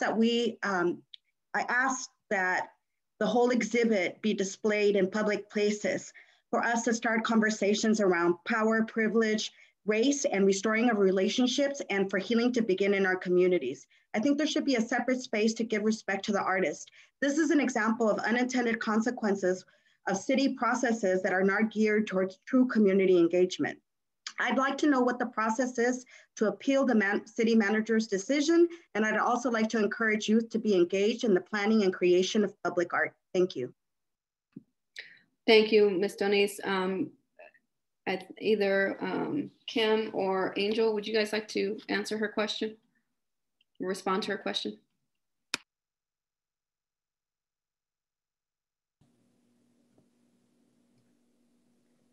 Yeah. Yes, with respect to Americana, I think Kim has been a point on that, so I'm going to defer that to Kim.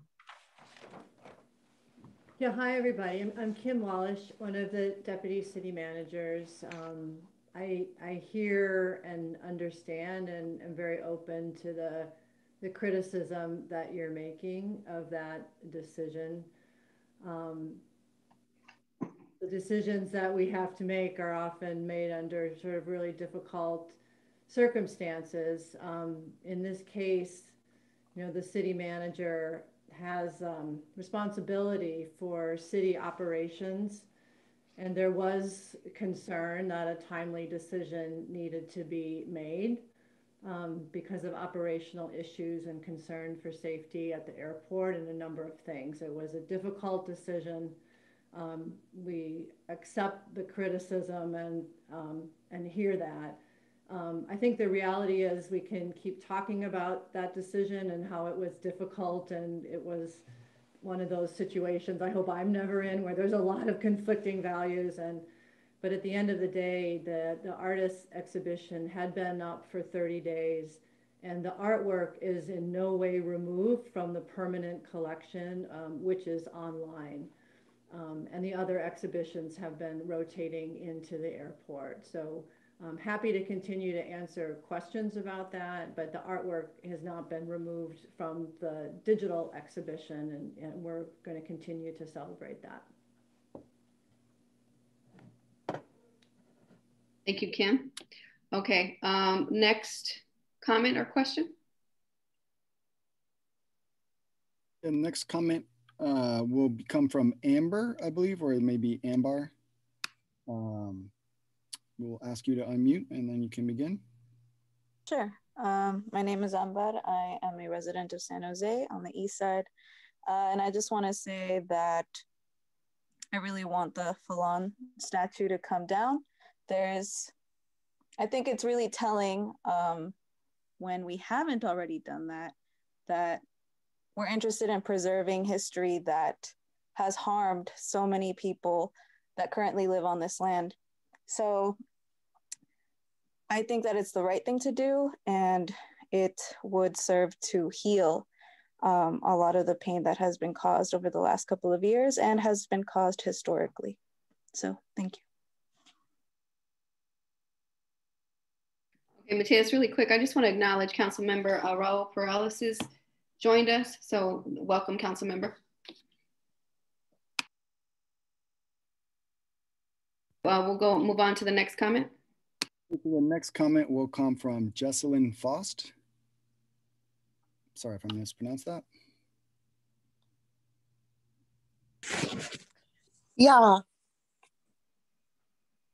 I just want to say that I think it's really important that this art exhibition that was displayed at the airport and taken down is put back up. I think it should be displayed in front of City Hall. I think that's the appropriate place for it. I think it's extremely problematic that we silence the type of art that tells those in power messages that they don't want to hear, and yet we amplify the voices of artists that praise genocide and colonialism. So I think that we need to refocus our city's priorities when it comes to the art that we have displayed, and we should be displaying any anti-police art right in front of City Hall. I think that is the appropriate place for it. Thank you, Jesselyn. Appreciate that. Next comment. Next comment will be from Jorge. Hello, I hope you can hear me well. Thank you so much for the opportunity to speak again. Yes, as I mentioned before, just please remember, Fallon was a terrorist. He was an invader. It was Mexico still when he came, when he was 18 from Canada. It was Mexico still when the war was happening and he tried to arm a revolution in Santa Cruz.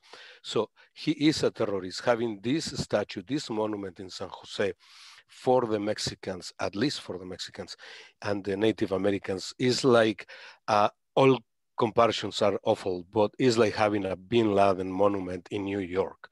It's kind of the same thing. It's someone that came and attacked.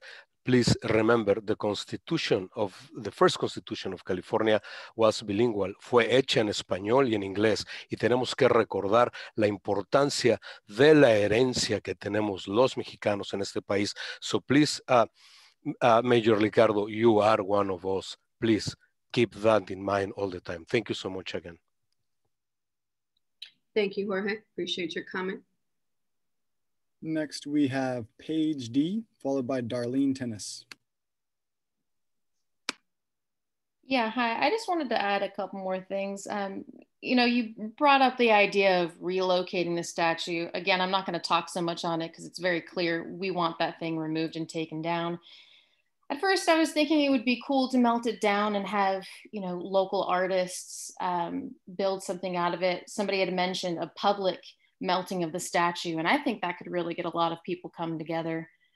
So that would be cool. But if you were to relocate it, where would you send it? Back to Ireland, where this guy came from? I don't even think they would take it. I think you should definitely pair up with the Chicano moratorium, and they can give you a lot of really good ideas and probably suggest a lot of artists who deserve to be displayed. And I yield my time. Thank you, Paige. Next comment.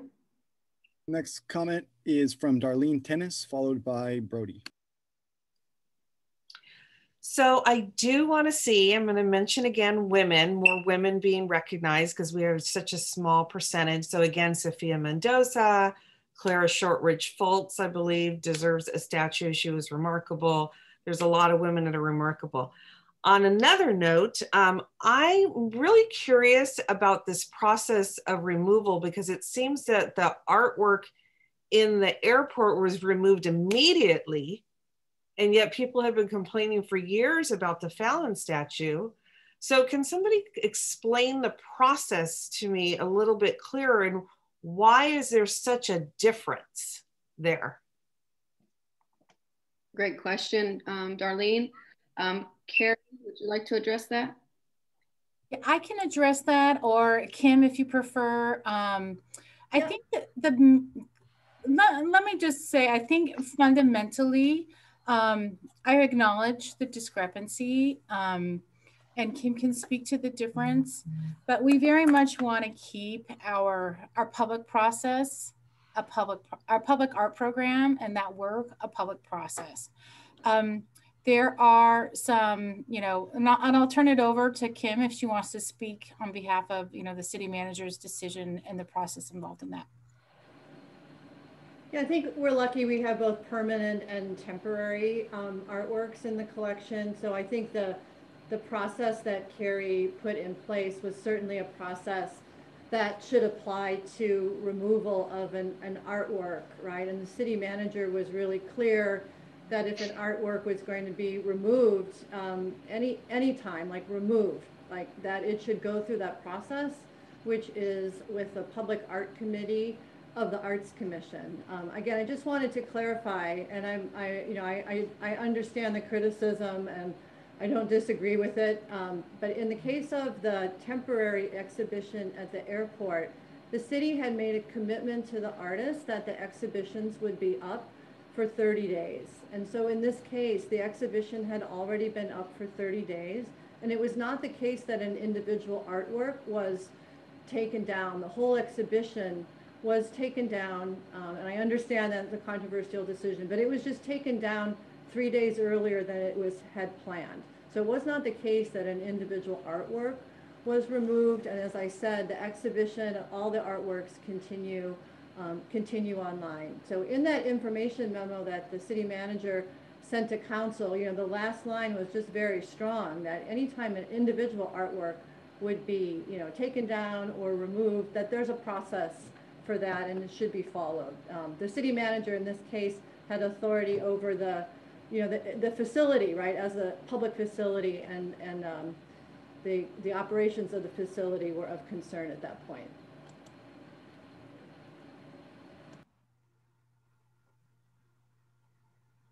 Thank you, Kim and Carrie. Next comment. Okay, the next comment will be from Brody, followed by Rebecca Armendariz. Can you hear me all right? Yeah. Cool.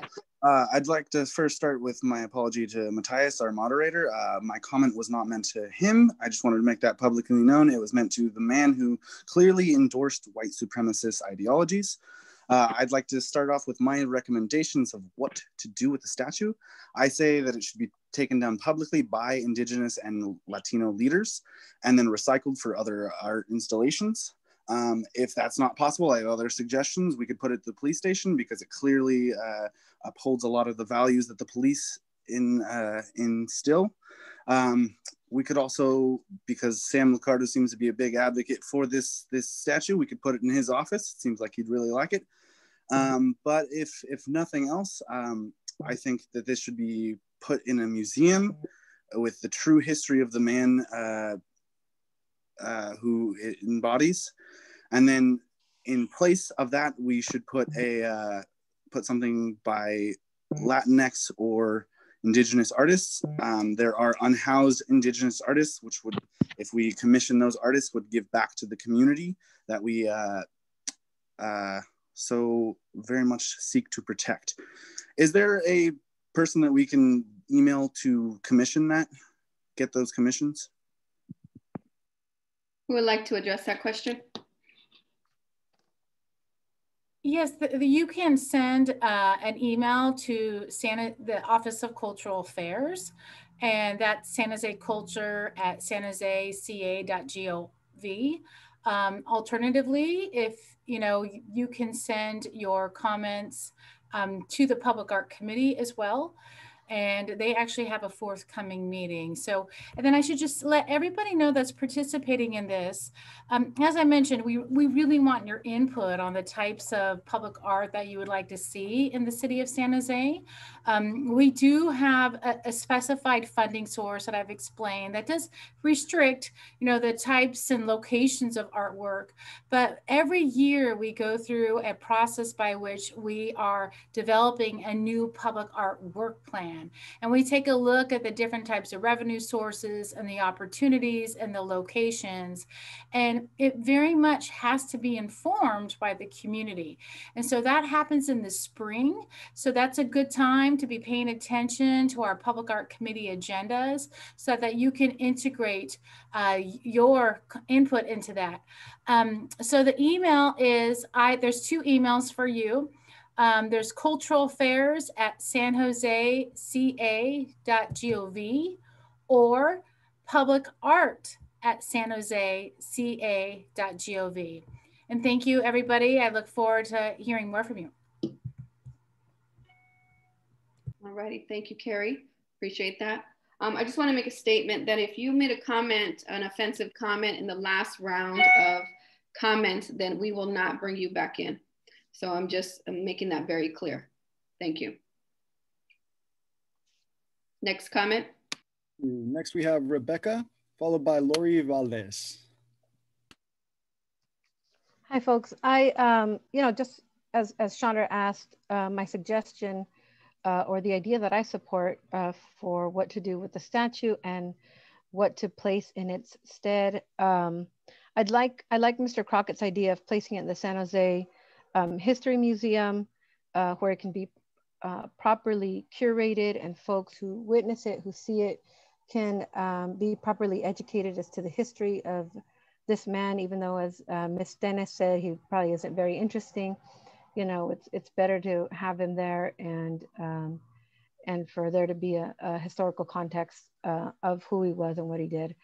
And I would like to see monuments or historical programs dedicated to champions like Sofia Mendoza, Ernestina Garcia, and other trailblazers and champions of our community who were bold and courageous.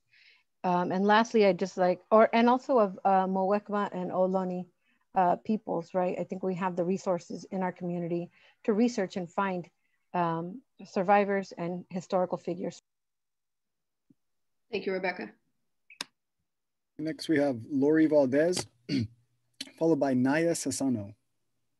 Hi, I'm calling in regards to the American art that was removed and how quickly it was removed, because it's a symbol of what San Jose is about. Like that Fallon statue represents genocide and killing. That's what our top official city manager and the PD department, they don't represent our community. They're white. They don't represent us, so they don't understand. And when they get uncomfortable, it's because they don't want to deal with how much they have failed the Latino community. If it makes them uncomfortable, oh well, so be it.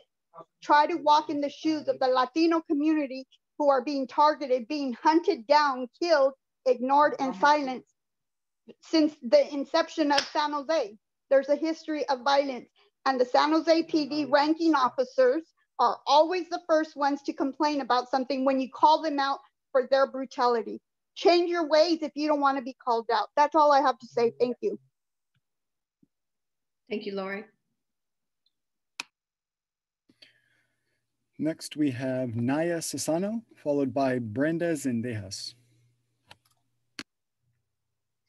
Hi, first I want to echo what Paige and Brody said. We don't want the statue moved. We want it removed by Indigenous, Latino, Black people, and we want it melted down and repurposed. Second, I have a very specific question for Mayor Liccardo.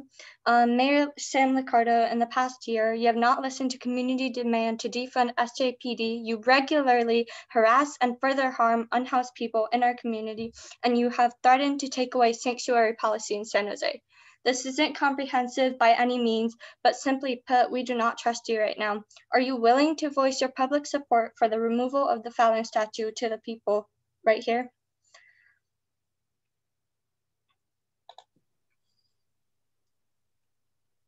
Is the mayor on the line?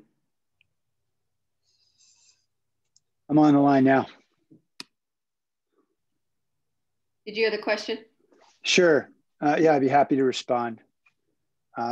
There's an awful lot packed into the question, so I think it would be helpful probably to be forthright about the record. In the last year, we've worked very hard with our partners at the county and others to get more than 1,500 of our unhoused residents permanently housed. We obviously have much work to do because this is a crisis. I'm troubled that you would believe that I've somehow or another been interested in doing something other than that, but we've been working very hard on it. Secondly, with regard to the sanctuary policy that has existed, I am in fact in 2007 the one who wrote a memorandum to ensure that it was enshrined in city policy that our city police department would not in any way cooperate with ICE or assist in immigration enforcement. And I still believe that, and I will continue to believe that. With regard to this statue, I'm very open to a public process that would ultimately result in the removal. I would like to have the help of those who have information about the historic record. I started this talk by telling folks that I really tried to understand, because it seemed to be a virtually unanimous opinion that Fallon had committed atrocities of some kind of racial nature. I've heard genocide, I've heard homicide, I've heard a host of horrible things. And we have tried to find historians who can help us understand what, if anything, Fallon did. What I have not yet found that record, and I would encourage members of the community who feel strongly about this, who have historic information, to please bring it forward, so that can then clearly inform me and the council that this is someone who has committed an atrocity of some kind, some racist act, some act of violence, whatever it might be. That would be very helpful. From what I can tell, and this is, again, I'm not a historian, I'm not an expert, we've just tried to understand, Fallon was not a terribly consequential figure.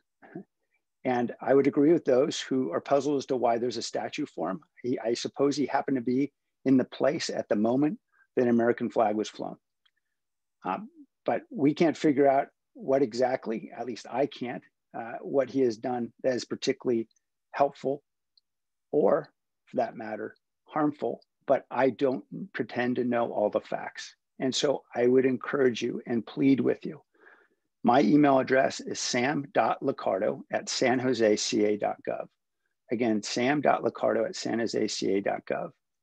I would be very much helped by those of you who may have better access to the historic record, who may know more, may have access to historians, who can help us better understand this historic record and thereby easily justify taking down the statue. There's no question that there is strong emotion among many members of the community, anger and resentment toward this statue. That is certainly sufficient enough basis for us to say we got to find a way to take it down. On the other hand, my understanding is it costs about $400,000 to do so and to move it to another part of the city or to put it in a warehouse or wherever we put it.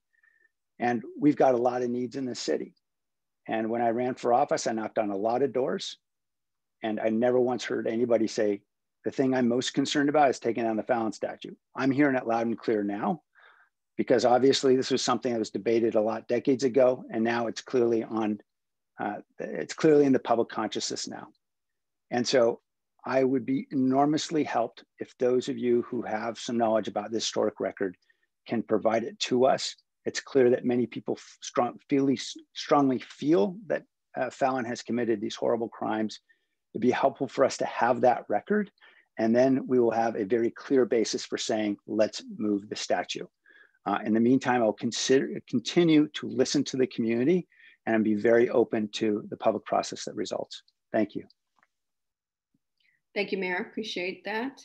All right, we'll move on to next comment or question. All right, next we have someone who's not gone yet. A phone call-in user titled Call-in User 3. You can unmute yourself by clicking *6.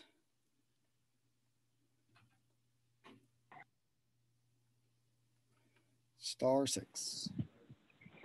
Hey, hi, how's it going? I think every time there's a statue controversy, what happens is the indigenous people of San Jose and the Mexican people get moved out due to gentrification. This is just a sideshow. And granted, it's not a fast car spinning in circles, causing a little bit of mayhem. This is a sideshow, so you guys will think that they're going to do something for you, and they're not. Whatever happens to this statue, you won't be able to see it move because you'll be gone, because they're turning that thing into Google Town. And the indigenous people have burial grounds in and around the area, and many still live in the downtown, as do Mexican American people. And you're going to see they're going to get rid of you after they get rid of the statue or before. And I'm going to tell you, the same thing happened with Columbus. Right around the Columbus statue removal, man, that's when all that gentrification came through.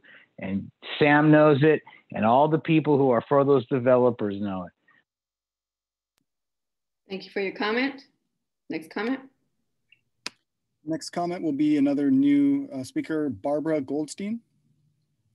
You can unmute yourself and start when you're ready.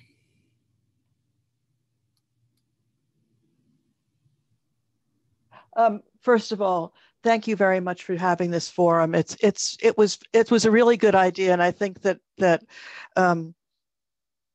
great comments are coming out. I just want to point out two things, and that is, first of all, there are two criteria for deaccessioning work from the city's collection. One is that apply here. One is public engagement, and we've had plenty of that tonight. And the other one is sustained public objection to the works of art. The only reason that I know this is because I used to run the program, but I'd say that with those two criteria, you don't have to prove whether Fallon committed something historically. You just basically met the two most important criteria for removing the artwork. Thank you very much for holding this meeting. It's been really illuminating.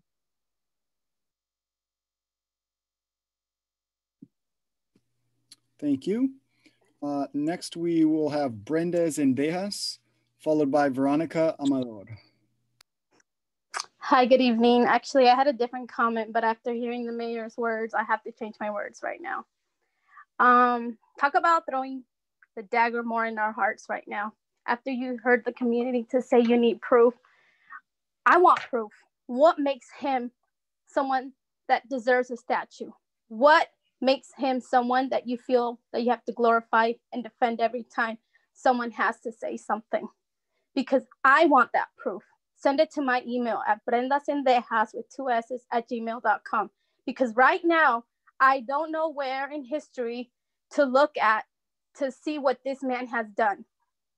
We're not here begging, and I want to make sure you guys know we are not in any form begging. We're not secondhand citizens here asking for anything. We're demanding, because we, the people, put all of you in your seats, especially you. And I am really disappointed that you feel that you need proof to remove this statue. I yield.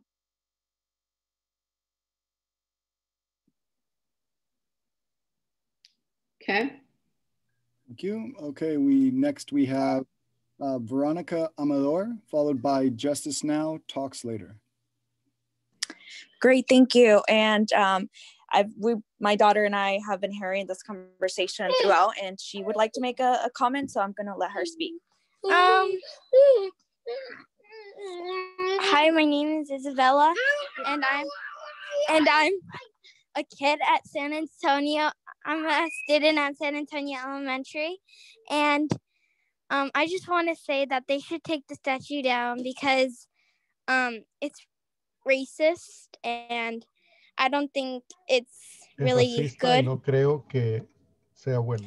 That kids who are learning history need to learn about that, because it's just not really like appropriate for them, because it's not like, it's racist, and kids should not be learning that at their age.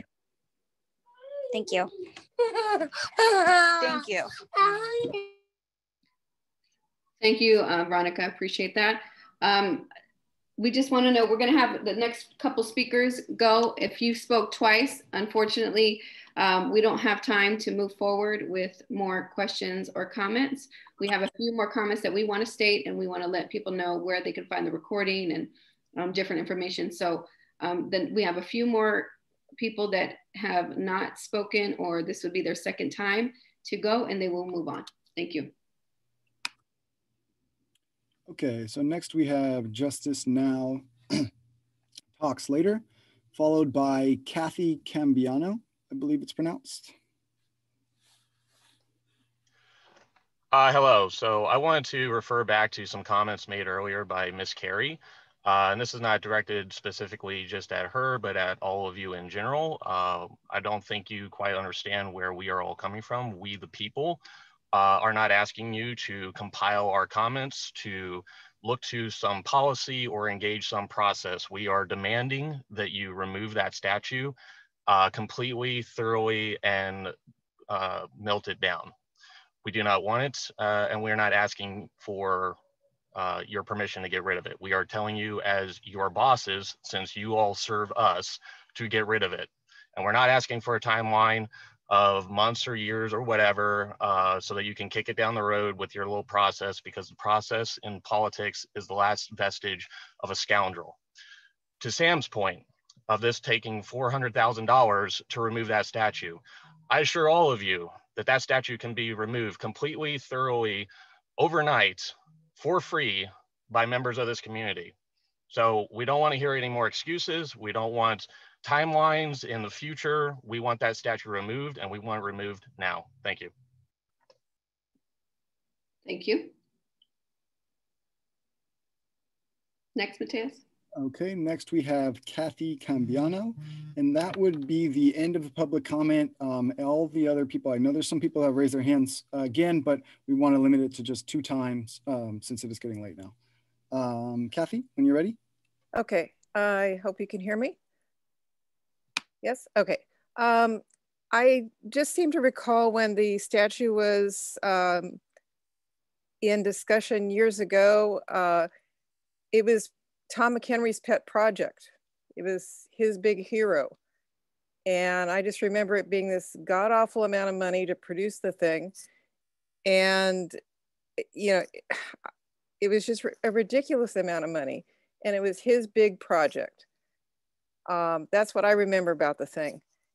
And it just, obscene amount of money. And I would rather see it put towards something like Cesar Chavez. Somebody who had roots in San Jose in a positive way. That's what I'd like to see it put towards. So that's my 2 cents. Thank you. Thank you, Kathy. Appreciate that. Thank you. Next, we have a comment from AJ. Go ahead when you're ready. Okay. Sorry, I just saw the timer still going. Awesome. So I'm just confused. I don't understand why you guys still even have the statue up. When the Christopher Columbus statue went down, you guys should have taken this one down as well.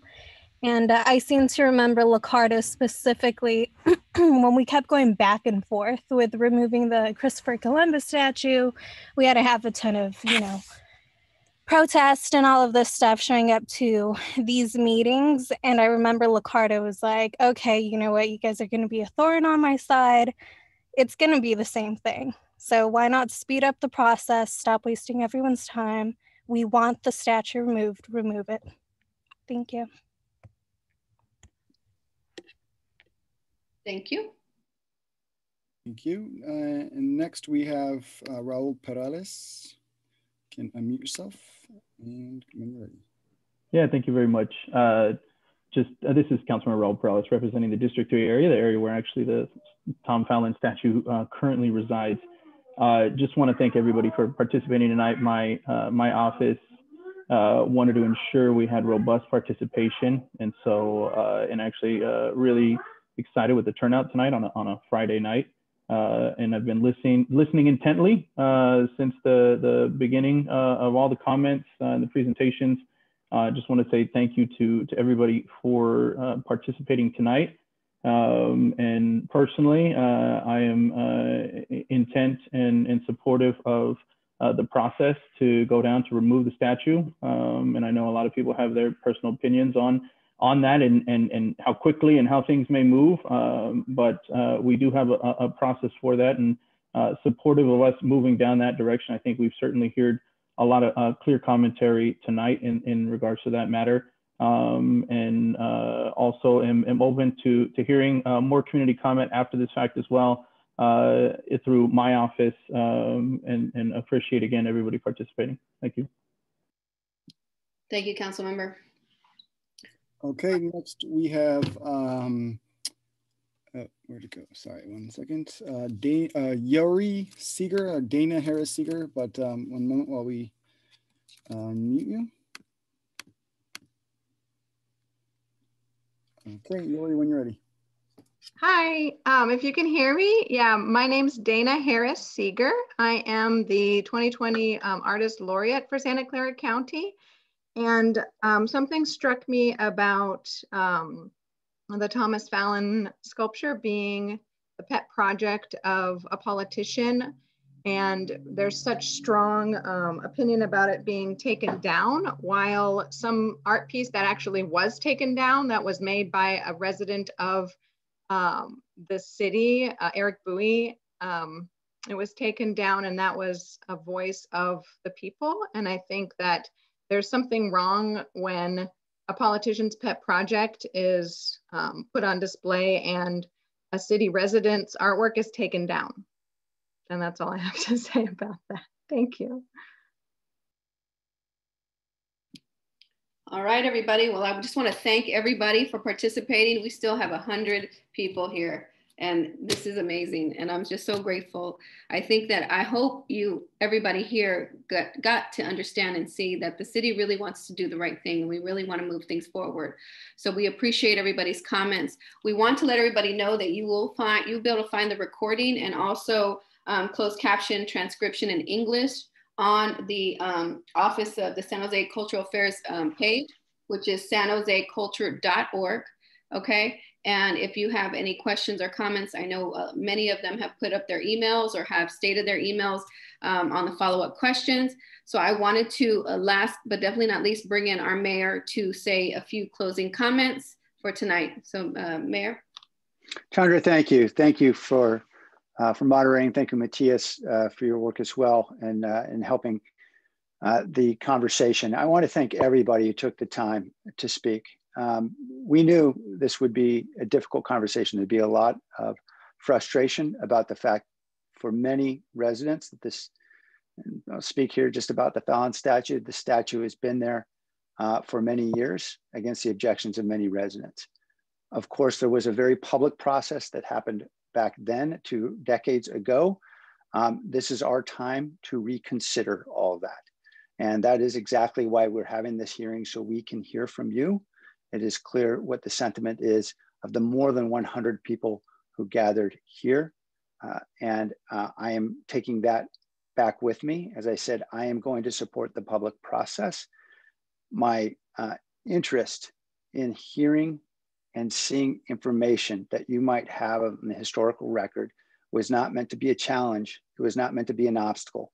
It is simply an inquiry. And these are questions I think we all ought to ask ourselves, because look, we just went through 4 years in this country where the truth wasn't very well regarded by those in leadership.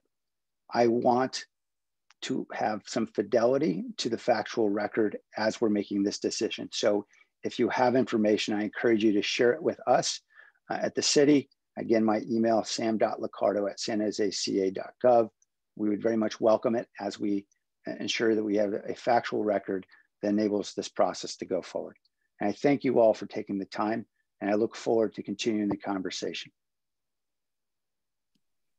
Thank you, Mayor. Again, I just want to tell everybody from the city, from me as a community leader and a longtime community member, we appreciate your time. It is a Friday night. Everybody has family.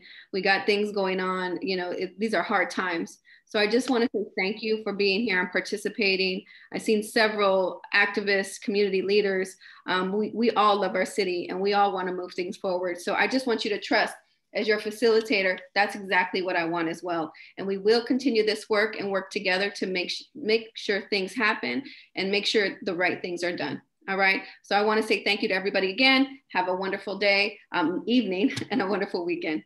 Take care.